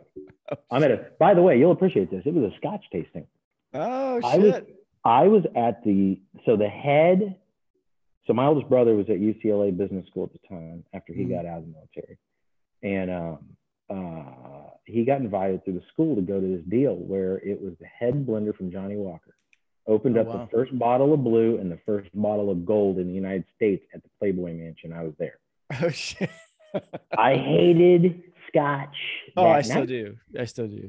And there's a Twitter thread out there somewhere that I wrote one night, and I hate blended Scotch. Let's be honest. That's what I. Well, here's what they did. It was actually interesting. So what they did is they set this little place card in front of you, and it had a circle on it and shot glasses, and they weren't full shots. It was a small shot, and it was the different individual scotches that were blended.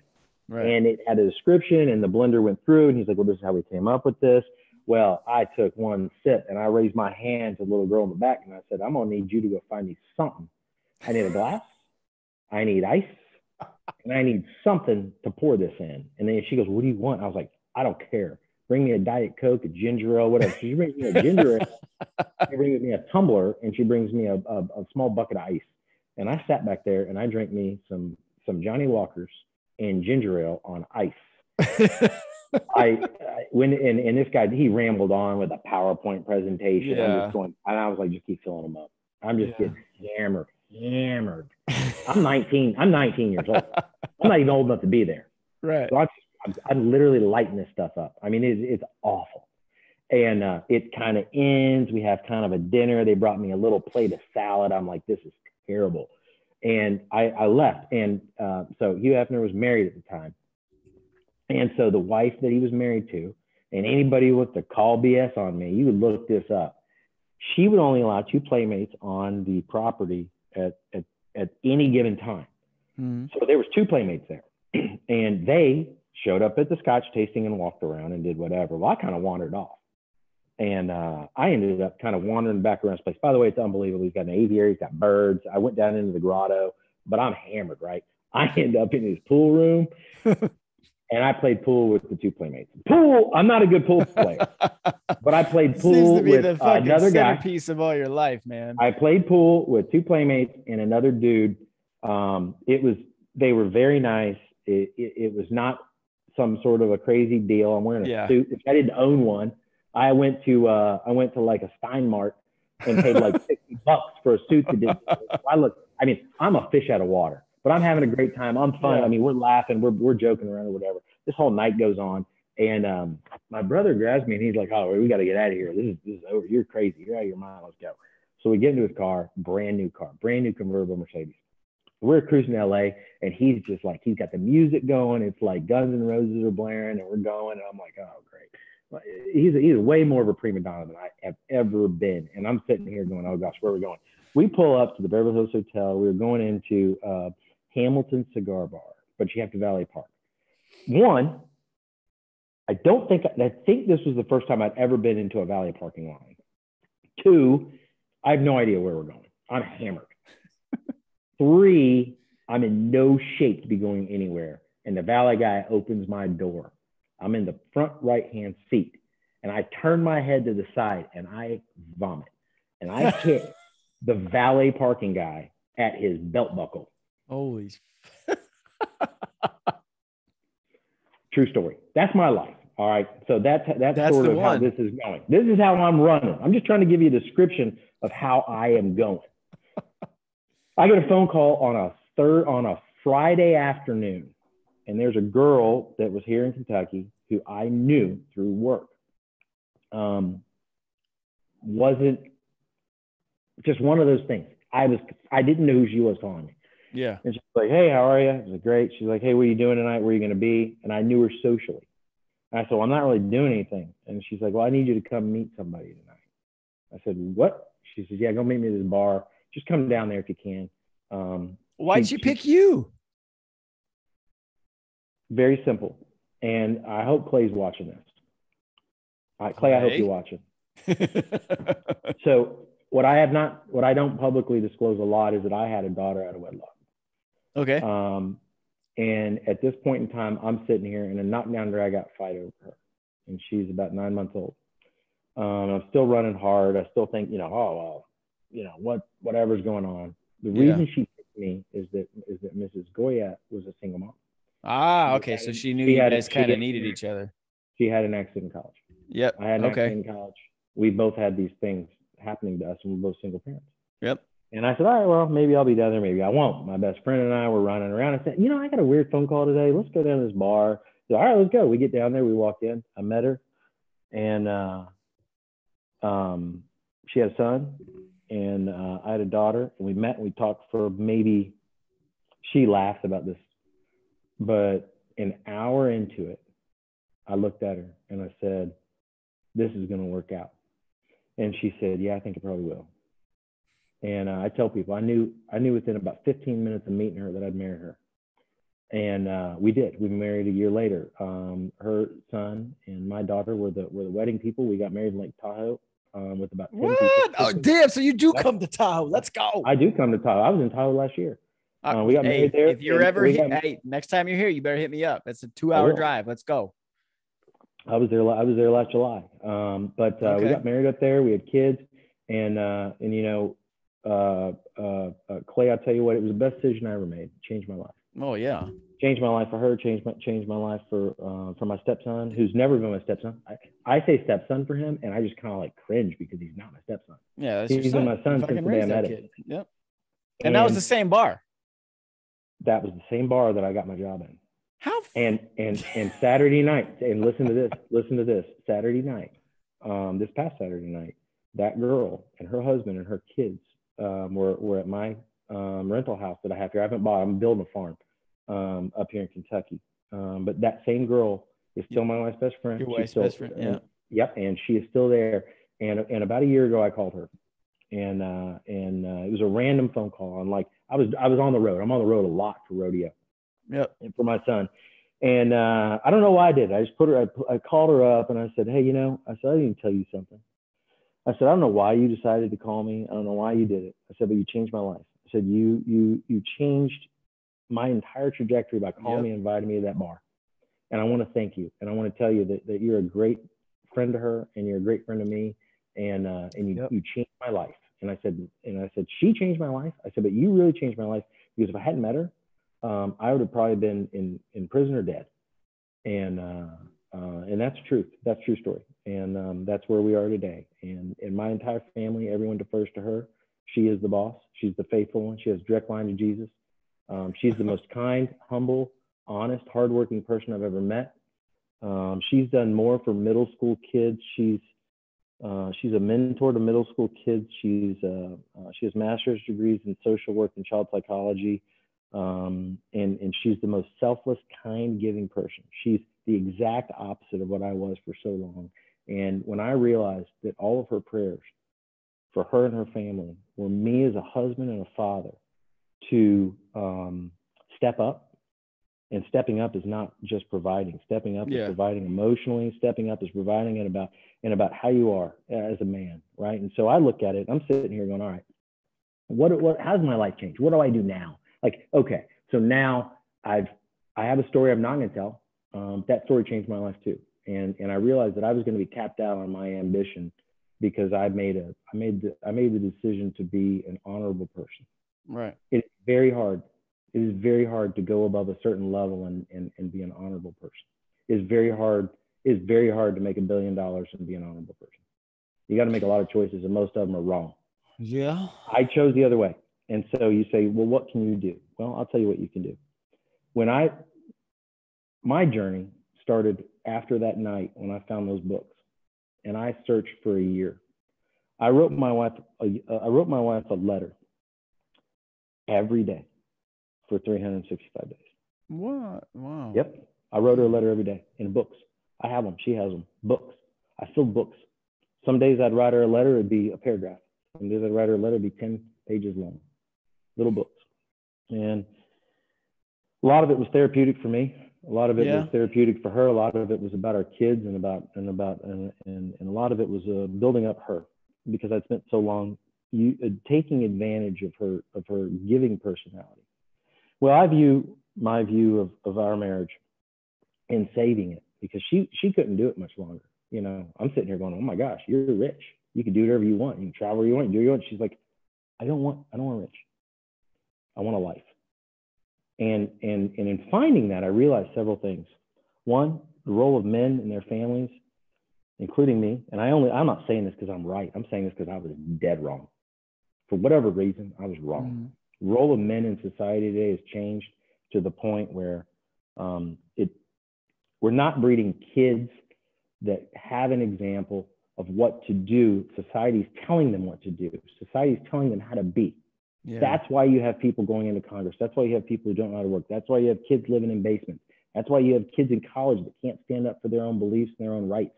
That's why you have these people that make these absolutely ludicrous mental decisions that Second Amendment, First Amendment, government knows better. You know, all of the different things that we rail against all day long, trying to find hypocrisy in. It starts at home. It starts with understanding the family unit. It starts with understanding God. It starts with understanding what faith means. It starts with understanding, and Grunt Paul, I hope you watch this, because he said something that has stuck with me, and I've told him this a couple times. There's a difference between legalism and moralism. Way too many times we're so caught up in what legalism is and whether it's legal or whether it's not legal, and this is why I hate libertarians. Yeah. Oh, and we don't define morality. Yeah. We don't define morality, and we don't define service. Service to others is a lost thing. As long as it's service to me, I'm happy. If I have to serve you, if you call me up and say, hey, I need you to do something for me, most people are like, oh, great. If it's your friend, he's going to do it. But instead, I should be going, hey, how do I serve you? I want people to want to start in their home and serve their wife, their kids. That's the basis of servant leadership, right? Like what you're describing. That's servant leadership. It's servant leadership. And so two things are going to happen.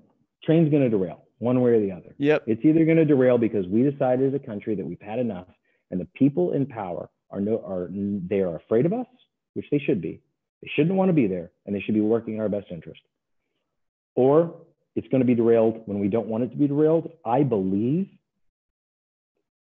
that's a lot closer than it's ever been by an astronomically small margin. Like there are so many, like Afghanistan, I believe, and this is conspiracy theory, Javi, I believe the withdrawal from Afghanistan was orchestrated and demanded by China. I believe that at the very base of it, they continue Belt and Road, and they get down to the water. I think that they get their rare earth minerals that are in Afghanistan. Oh, that's been going on. That's not a conspiracy theory. That started. That's been going on. Of course, it's been going on. But and people, a couple of different people, and the guy that I'm really the most upset about, like my interaction with over the last week, is Mike Shelby. Gray Zone War, whatever. Mike Shelby's his name. He's so insightful. He makes so many great intelligence things. And the thing that hangs him up the most is my anti-crypto strategy, my anti-crypto stance. That's a whole I was going to get to that. I was going to ask you that. So we'll talk about it later. But he has so many great ideas, and I think he really understands sort of the macro scheme. I think he sees it 30,000 feet. So for me, 30,000 feet, what I see is, and after dealing with China almost every day for the last 24 years, I understand that one, they hate us. Two, they want everything in front of us. Three, they're using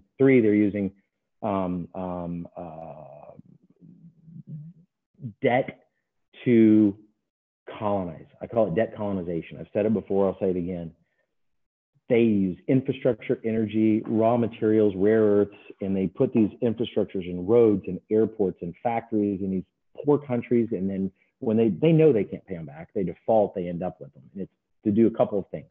One, to feed their country. They can't feed their country. They have a program that's active at Texas A&M for the last 15, 20 years. And they work with Monsanto, Cargill, Bunge, the world's top ag companies, Louis Dreyfus, and A&M and other universities. I only know of A&M. I know there's more.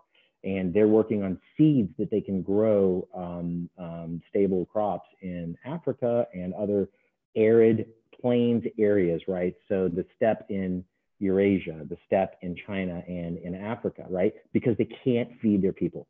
They need Brazil, they need the United States, they need the Ukraine, like they need these there's areas, our power, a right bread there. basket, right? Yep. And they're willing to do what we aren't willing to do. We are sitting here making, you know, I don't want to get into it, but the whole military thing is just, it's funny that there are people that truly believe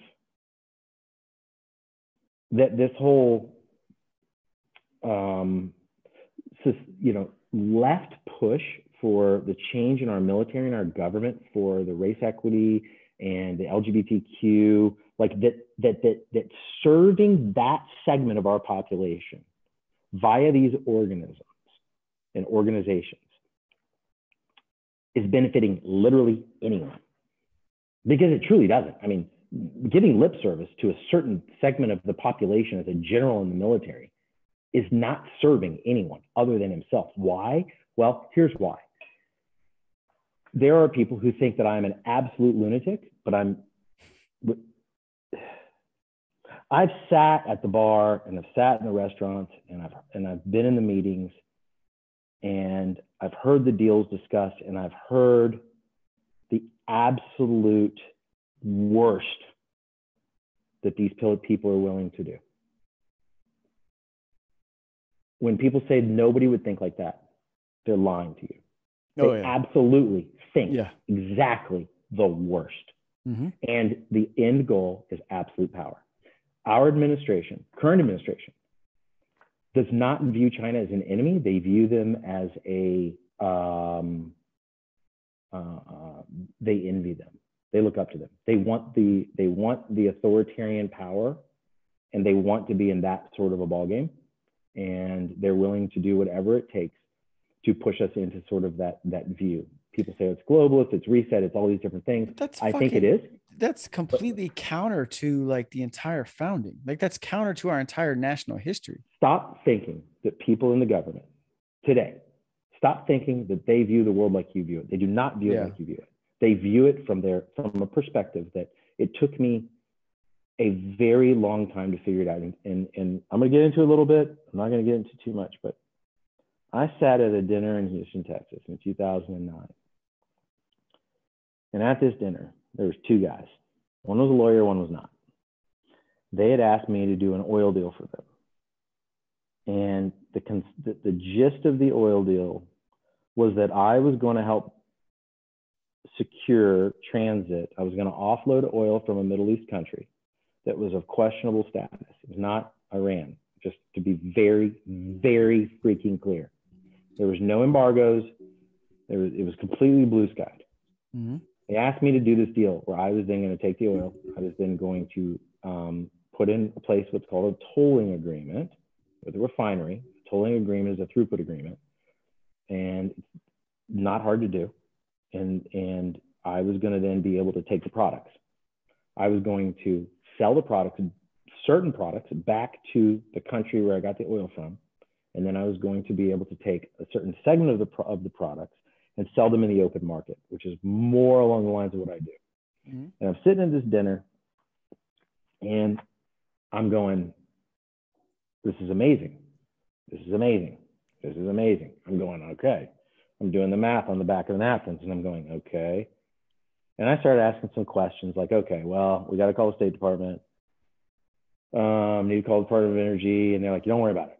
Don't worry about it. Don't worry about it. And anytime somebody tells me don't worry about it, I worry about it. So I'm sitting there going, oh my gosh, oh my gosh, oh my gosh, oh my gosh. And without going in, okay, I'll probably be off Twitter tomorrow, but I'm going to go ahead and say it. I don't want you to be off Twitter tomorrow. One of the guys sitting at the dinner table was one of Muammar Gaddafi's sons, and the country was Libya. And my question I directly asked is, I said, okay, why is the NOC giving us oil at a little bit of a discount? Not a lot, it was a little bit of a discount, and why do they want the products back? Yeah. At the end of the day, the two people sitting at the table, and I found this out the next day because I realized like the only blessing I've got And even in my most megalomaniac, hubris-fueled life, where I was really running hot, partying, out, in, I've always realized that I am just the dumbass at the table. And I sat there at this dinner and I'm going, wait, hold on. What's going on here? Something's not right. And I realized I'm probably being recorded. Yep. I'm probably being set up. And my conspiracy brain says, oh my gosh, I'm the sucker at the Vegas table because this is all too good to be true. Yeah. I'm going to make $20 million. And I'm going, part of me is going, oh my gosh, this is great. Part of me is going, why me? Turns out the two guys at the table, and I ain't naming names. One of them was Joe Biden's lawyer, and the other one was George W.'s fixer. And that deal, they're all on the same team, bud. Yeah. Everyone at that level is all on the same team. They're all involved, and there's no red, there's no blue, and people, and it's funny because people will be like, pendulum, "Oh, you're a Trumper, you're a Trumper." Are you kidding me? I'm a Javier Goya. I ain't no Trumper. You know who I am? I'm my neighbor's friend. All right. So I think at times have the ability to affect things at a different level. I do have access to politicians. Not what I would have had if I'd said yes to that. It took me 2 years. Absolutely. Eventually, you know how that ended up. Yeah. There was no deal to be had eventually because a year and a half later, that was over. Yeah. But you foresaw that though. No, I didn't foresee that. I didn't foresee that. I did not. Not that, but you at least had the spidey sense to not go forward. Right. Oh, that was it. That night, that changed my life. That night changed my life. That night changed my life. It would have gone very differently if you were just like, let's just go, let's do that. Yeah. Woo. I realized that night that I was not cut out to be that person. I realized that I'm just, and I realized, it took me a while to realize because I kind of thought, at the time I didn't really realize it, but I didn't realize that I'm just kind of this, I'm just the average guy, just trying to figure out how to raise my kids and love my wife. And and there's this whole world out here that tells you that more is better. Yeah, but I'll tell you, though. But so that you can't discount. I've been in it. You can't discount the fact that you have a place in it. I do have a place in it. I don't anymore. I'm excluded. I mean, after that, it kind of went like my job, like my life today. I mean, it's still great, right? I still do these things, but I stopped chasing, right? And shortly after that is when I found these books and my life changed, right? So I still do my job. I don't run and chase. And that you I can't sat at the table. You'll never lose. Yeah, right. You sat at that table. You're never going to lose that experience or that knowledge. Like know how to pass that on to other people. That's one of many. And let me tell you something, Eric. And that's the one that changed me. The rest of them were things that I just kind of like either went along with and sort of like just kind of nodded my head or ones that I vote. But that was the one. That's the one that changed my life. And at that point, I realized that the game that we're involved in, we're pawns in, we don't have a seat at the table. I saw the table. I ate at the table, but I wasn't invited. I was invited to the VIP room, but I didn't go. All right. I got invited and I don't want to be back there. And I don't think what happens in that room is good for this country. I don't think it's good for my family. I don't think it's good for you. I don't think it's good for my friends. I don't think it's good for Braxton or Lee or any of the guys that I've become friends with. People that I trust, people that I would, and I know this is cliche, but I have become friends with Braxton. My third son is going to go live with him when he turns 16 years old. For a summer, he's going to go work for him. He's going to go bust his butt and work for him because you know what? Our kids need men in their lives. And I've said I can give my agriculture son enough, but he needs to go get it from somebody else. And you need people in your life that can do that. Yeah, that's pretty powerful. So, but that's not. But so at the end of the day, so there's my experience, right? I've told you this. I'll never tell it again. I'll probably be kicked off Twitter tomorrow. I'll be fine. I don't care. I don't need Twitter. But I will tell you this. The only reason I say that is that one, it's verifiable. Everybody questions me on some of the things. I have the receipts. Two, it gave me this perspective, right? When the train comes off the tracks it got me thinking, like, I'm not prepared for the train to come up. Nobody is, right? You can't. Nobody is. How can you be prepared for that? You can't be prepared for fucking society to just end as you know it. There's no perfect scenarios. There's no perfect ending. There's no, there's not, but there are things that you can do. One, the first thing I think is, and I know that this is a very polarizing statement, but I do believe that faith. I am a Christian and I believe in Jesus, and I try to live that every day of my life. Tomorrow morning, 5:30 a.m., I'm going to a men's Bible study. All right. That, for me, gives me the guardrails on my life that I need to make sure I'm pointing in the right direction. Right. The problem that we face as a society is that anything goes. Libertarians, anything goes. Well, if anything goes, everything goes. And at some point, you don't know what you're fighting for. You don't know what you're raising. That's why the libertarians they're the total fucking scam. Total scam. And total worthless. There are you know what? A big segment of them makes a lot of the good that's in there bad. Yeah. Just because they ruin it, but guilt by association. But that's not my point. My point more is this: is that I think that if people can't find faith in something, obviously I believe in God, but most people don't have faith in anything. Most people have faith in themselves and how good they can shoot or hunt or do whatever. I'll tell you what. Yeah. I'm glad they do. I'm so glad they do, because I don't have a lot of faith in myself. My faith comes from someone else, because if without it, I'm nothing, and I'm just a guy, and that's okay. I'm happy being just a guy.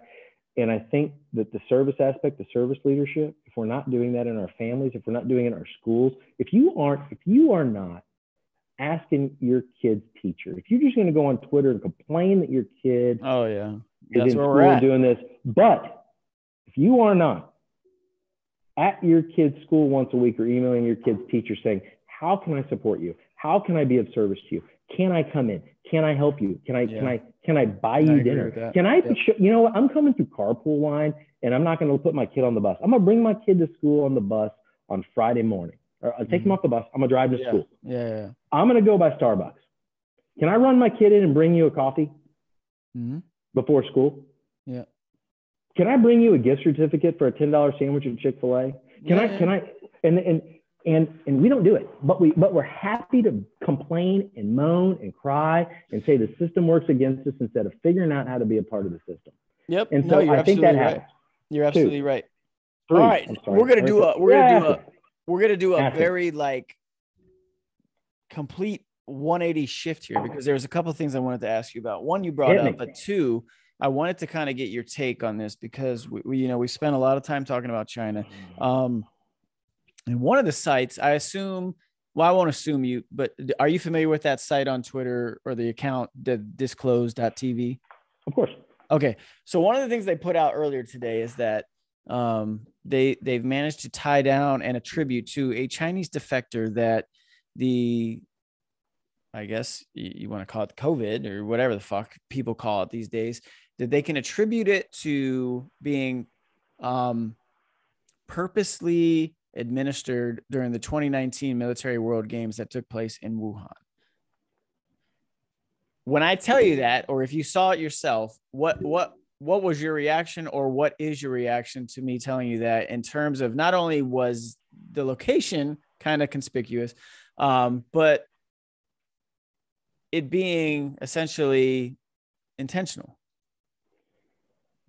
I mean, I saw it and I just kind of nodded my head. I mean, I don't think we're ever going to learn the whole truth, but I think that's probably closer to the truth. I think that man, Lee posted or he didn't post, he shared an article. I think it was in the Atlantic of all places. Yeah. And it was like a 40-minute read. It was? Yeah. Of how they tied it down to this lab in Wuhan. And correct. They went all the way back to these guys who were, collecting these samples in these fucking caves. And within 6 months, they were all dead, or something crazy, just along that lines. But when I start with, when there are people, I say the left, but I don't really necessarily just mean the left. I mean, because you've already people in power. When there's an influence, when there's a person of power and influence screaming at me, a narrative. I'm going to assume one of two things. One, if they're screaming at me that Donald Trump is a Russian operative, it tells me that Russia's involved with them. if they're screaming at me that China had nothing to do with this and it's naturally born, then I'm going to assume it was made in a lab in China. If they are screaming at me that I have to take this vaccine, screaming at me, you have to take it, I'm going, whoa, hold on. I am not an anti-vax person. My kid's been vaccinated. Yeah. Everything's on there, but I'm going, whoa, hold on. The same people that have screamed at me like I'm an imbecile about everything, and everything that they've screamed about has come back and turned around and been wrong. Mm-hmm. I'm going to hold up here and wait, and I'm going to let's just see what happens here over some time before I start putting stuff in my body. I'm going to wait. Thank you. That's fine. And so when I see those articles, I'm going, okay. Zero Hedge was banned from Twitter for even making that assumption. I haven't. Were they? Because I haven't seen that fucking account. Zero Hedge was banned from Twitter at the beginning of COVID for making the assertion that it was a laboratory-derived virus.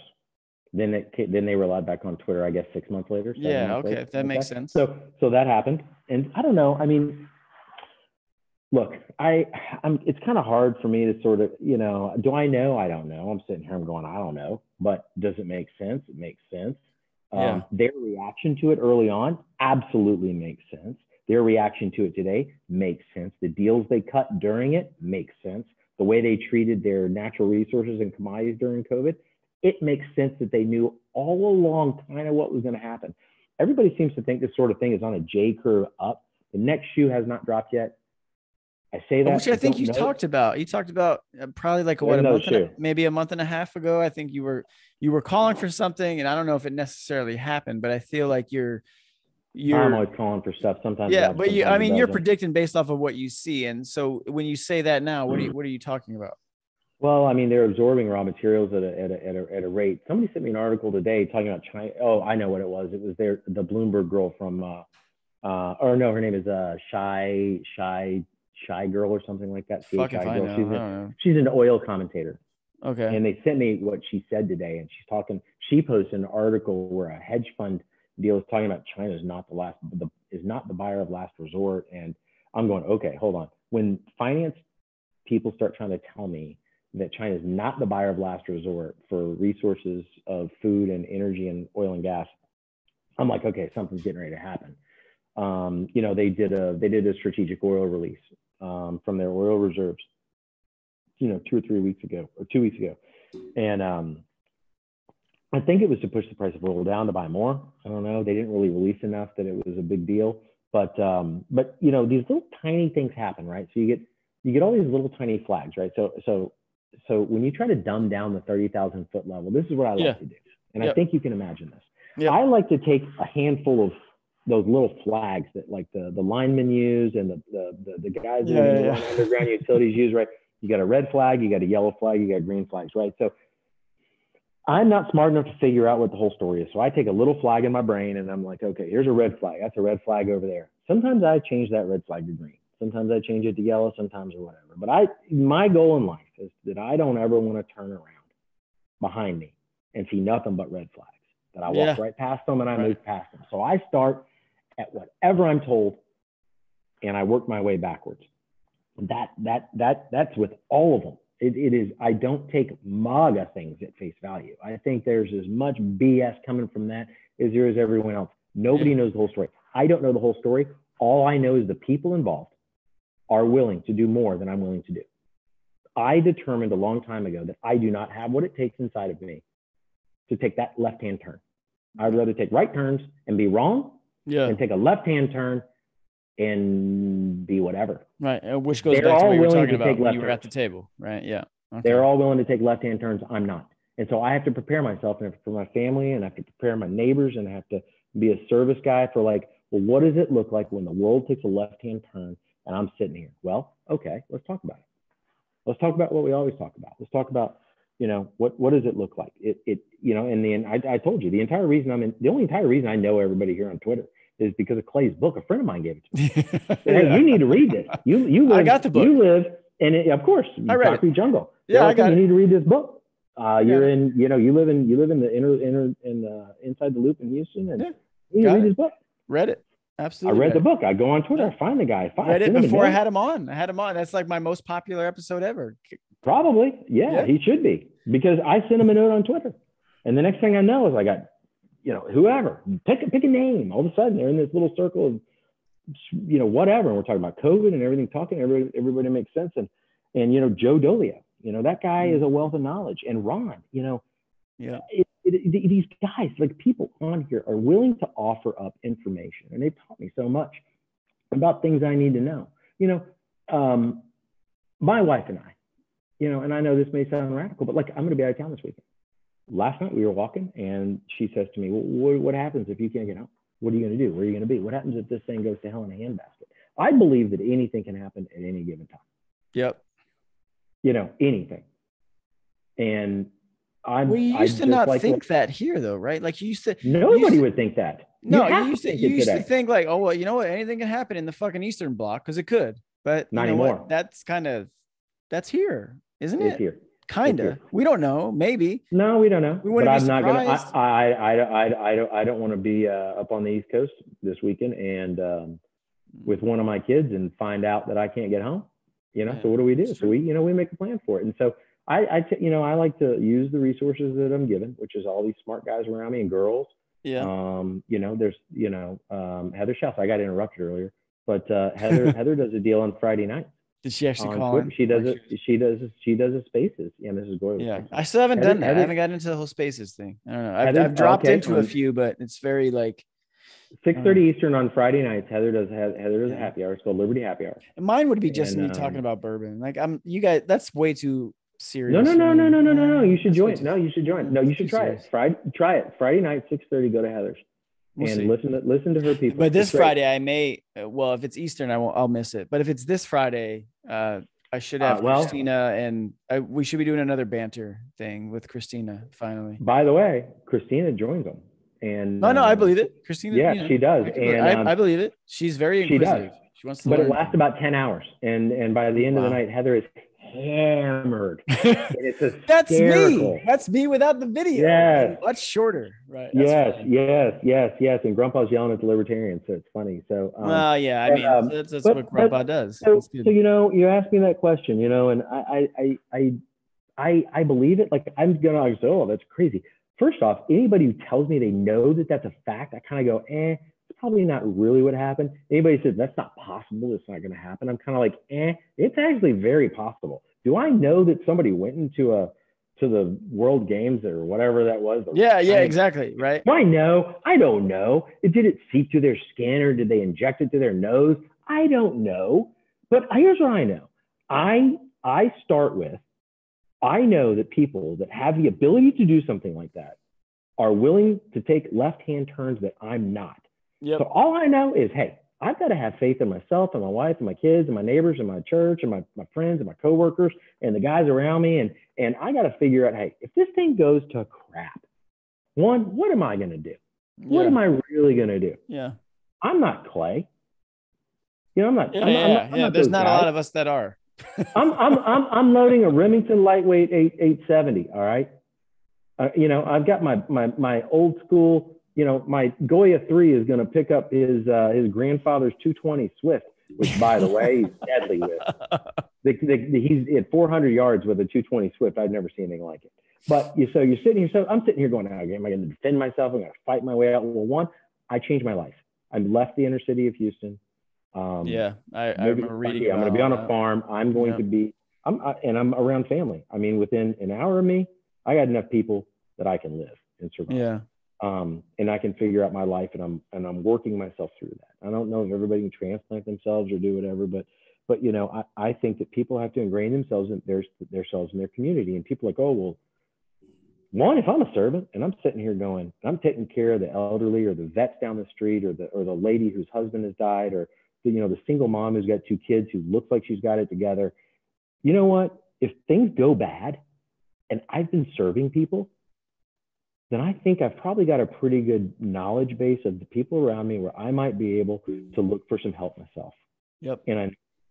So if things go bad, I've been in the community. I know what I'm doing. 2, I think that everybody needs to go buy their county sheriff a cup of coffee. I think everybody. That's a good point. sit down with a county sheriff. You need to go find him and say, hey, can I buy you a coffee? And you need to go talk to him, and you need to ask him honestly, because that guy is going to tell you where he stands. Way more powerful than people think. They're way more powerful. They're I think they're the most accessible, important person in a person's life, especially if you live in a rural area. Oh, yeah. Hard if you live in Houston, because the sheriff at Harris County ain't having coffee with me. But if I live in Knoxville, or if I live in Des Moines, or if I live in Idaho, you can pull it. I mean, in Wyoming, you call them up and you go have coffee with them. But you better figure out what your county sheriff's about. And that's it. That's sort of what I think about that's why I think I'm here, is to encourage people. Okay. So I got one last question for you. And I know we've kind of mentioned it briefly and moved on from it, but where are you, especially in coming from your world, where do you get down on the cryptocurrency and the Bitcoins, the fucking everybody getting in on the Dogecoin, the Ethereum, all these cryptocurrencies that are out there? I feel like it was you that said it's not something you can use, buy, or actually whatever, right? So where are you at on that? So this has really caused a lot of angst with people. People don't like what my opinion on this is. Whether they like it or not, they should listen to it, because you actually know what the hell you're talking about. I know what I'm talking about to some extent. So when you're talking about currency, you're talking about taxable currencies, and you're talking about the government, you're talking about the Federal Reserve, you're talking about the U.S. dollar as a reserve currency, which means you default to the U.S. dollar when you're talking about the basis for every other currency, right? So you have the dollar value, and then you have yuans or euros or reals or whatever. Pick a country. Your value of your country's currency is based upon the actual value of the U.S. dollar versus what yours are. There's this notion in liberty movements that the blockchain and ledger is going to usurp the power of the central banks and the federal government and the U.S. dollar. Mm-hmm. I understand why they think that.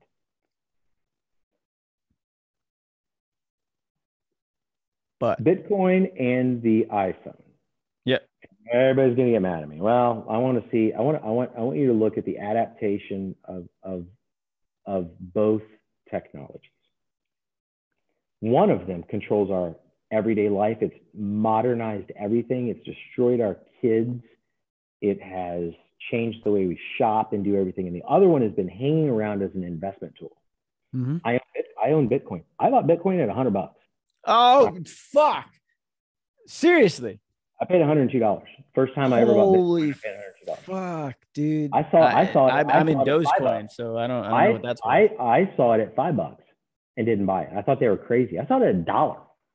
I got sent the white paper I saw his white paper on Bitcoin at $1. God, and I kind of understood it. Good for you, man. No. It's not. It is, but I trade. I do it for a living, right? So I buy stuff all the time. There are days that I might buy and sell 200 things. All right, so I buy things and sell them all the time. But that's not the point. The point is this: if you're using cryptocurrency as a tool to trade, fine. Find hidden things of value and do whatever. But you are also in an inflationary environment where every single asset on the face of the planet is mispriced due to too much liquidity. That is real estate, it's bonds, it is insurance swaps, it is Eurodollar swaps, it's treasuries. Everything on the planet is mispriced because there's too much cash in the market. The largest mispriced, and I put quotes around assets because so much cryptocurrency is not an asset. Yeah. It's an idea. And people love to own ideas. That's fine. If you've bought cryptocurrency and you've sold it at a higher thing, or if you have a quote portfolio, people that tell me they have a crypto portfolio, my 23-year-old, I wanted to smack the crap out of him.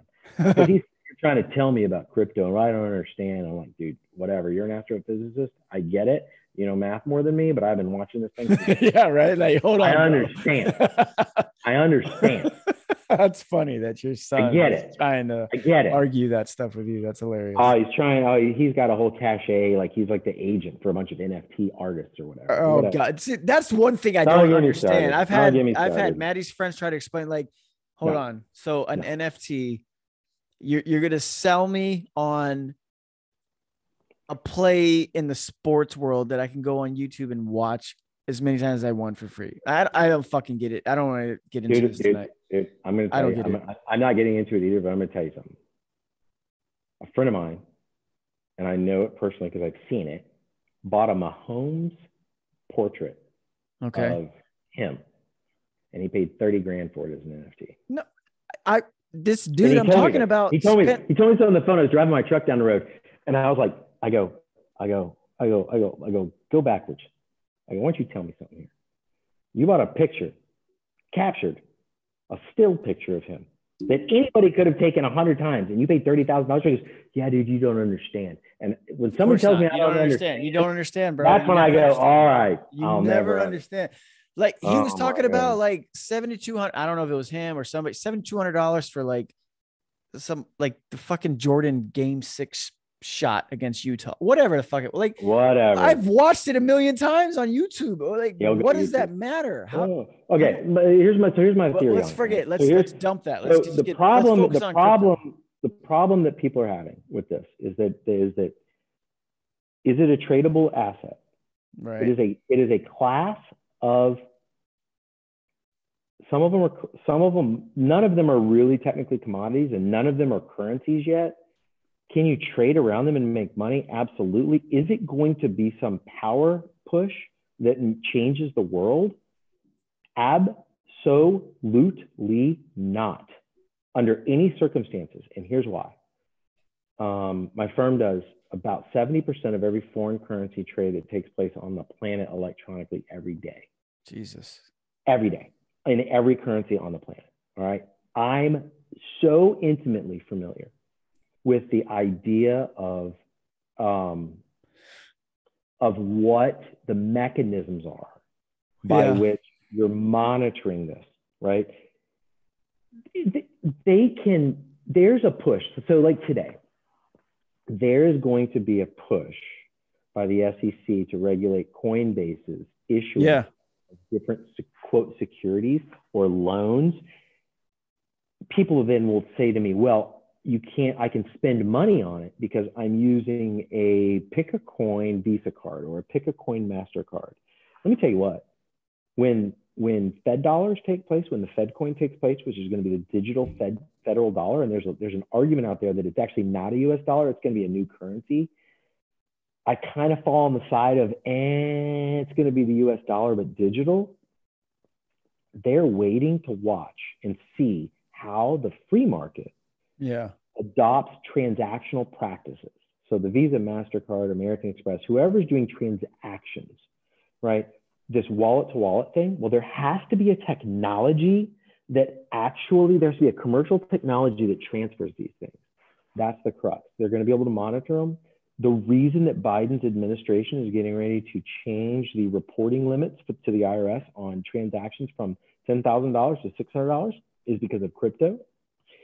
You're going to wake up one day and you're going to have this crypto portfolio, and there's going to be some sort of legislation that secretly gets put into some $3 trillion bill. And you're going to wake up and every single one of you MFers is sitting out there thinking you have, done with this or done that, or bought, this black market idea. Well, most people I don't think are in the crypto market for black market stuff. I think they're in there for normal market. And they think they're going to be able to use their crypto portfolio. And I'm going to get, I don't want to do this because he's going through some stuff. If the world falls apart, if the US dollar gets derailed, if the train comes off the tracks and you're holding a crypto portfolio, the very first thing that's going to happen is going to be, and there are people that I think will be able to circumvent this idea. They will be able to circumvent it, but the vast majority of people will not. And what you think you have literally will not be there. This Goya is calling me. It's just not going to be there. Yeah. All right. Well, that's it. So, and Miss Goya's calling. And she's calling, so I'm going to hang up. Hey, hang on. Hey, Miss Goya. How are you? Hey. You can tell her. I'm calling it a night. Yeah, we're gonna wrap it up, Miss Goya. Don't worry. We're gonna let him come back to you because we're done. I do want to make one final statement because as I said, my 23-year-old and my 13-year-old have been in the NFT market. The 13-year-old? Wow. Well, he's an artist, right? So like he likes to do artwork. And so what I think when you're sitting here and you're trying to tell the average person, can you trade it? Yes. Can you buy it? Can you sell it? The thing that I want to make very clear to people before we end this is that the only time anything on this planet has value, it is when somebody else is willing to buy it. Right. Right. Yeah. If you remove excess liquidity from the financial markets, all of these different things, and that includes, people understand that when it comes to their house. People understand it when it comes to a used car. People understand it when it comes to different things. But when they have these notions of things that are in the digital space, because it's so glamorized and it's so, it's trendy. Miss Goya, she just said trendy. Good job, Miss Goya. Welcome to the podcast. We'll have to get you on next. Actually, Eric, what you said earlier is true. You said LeBron James basketball shoes. Yeah. Okay, well, think about it like that. At some point, there's no value in that.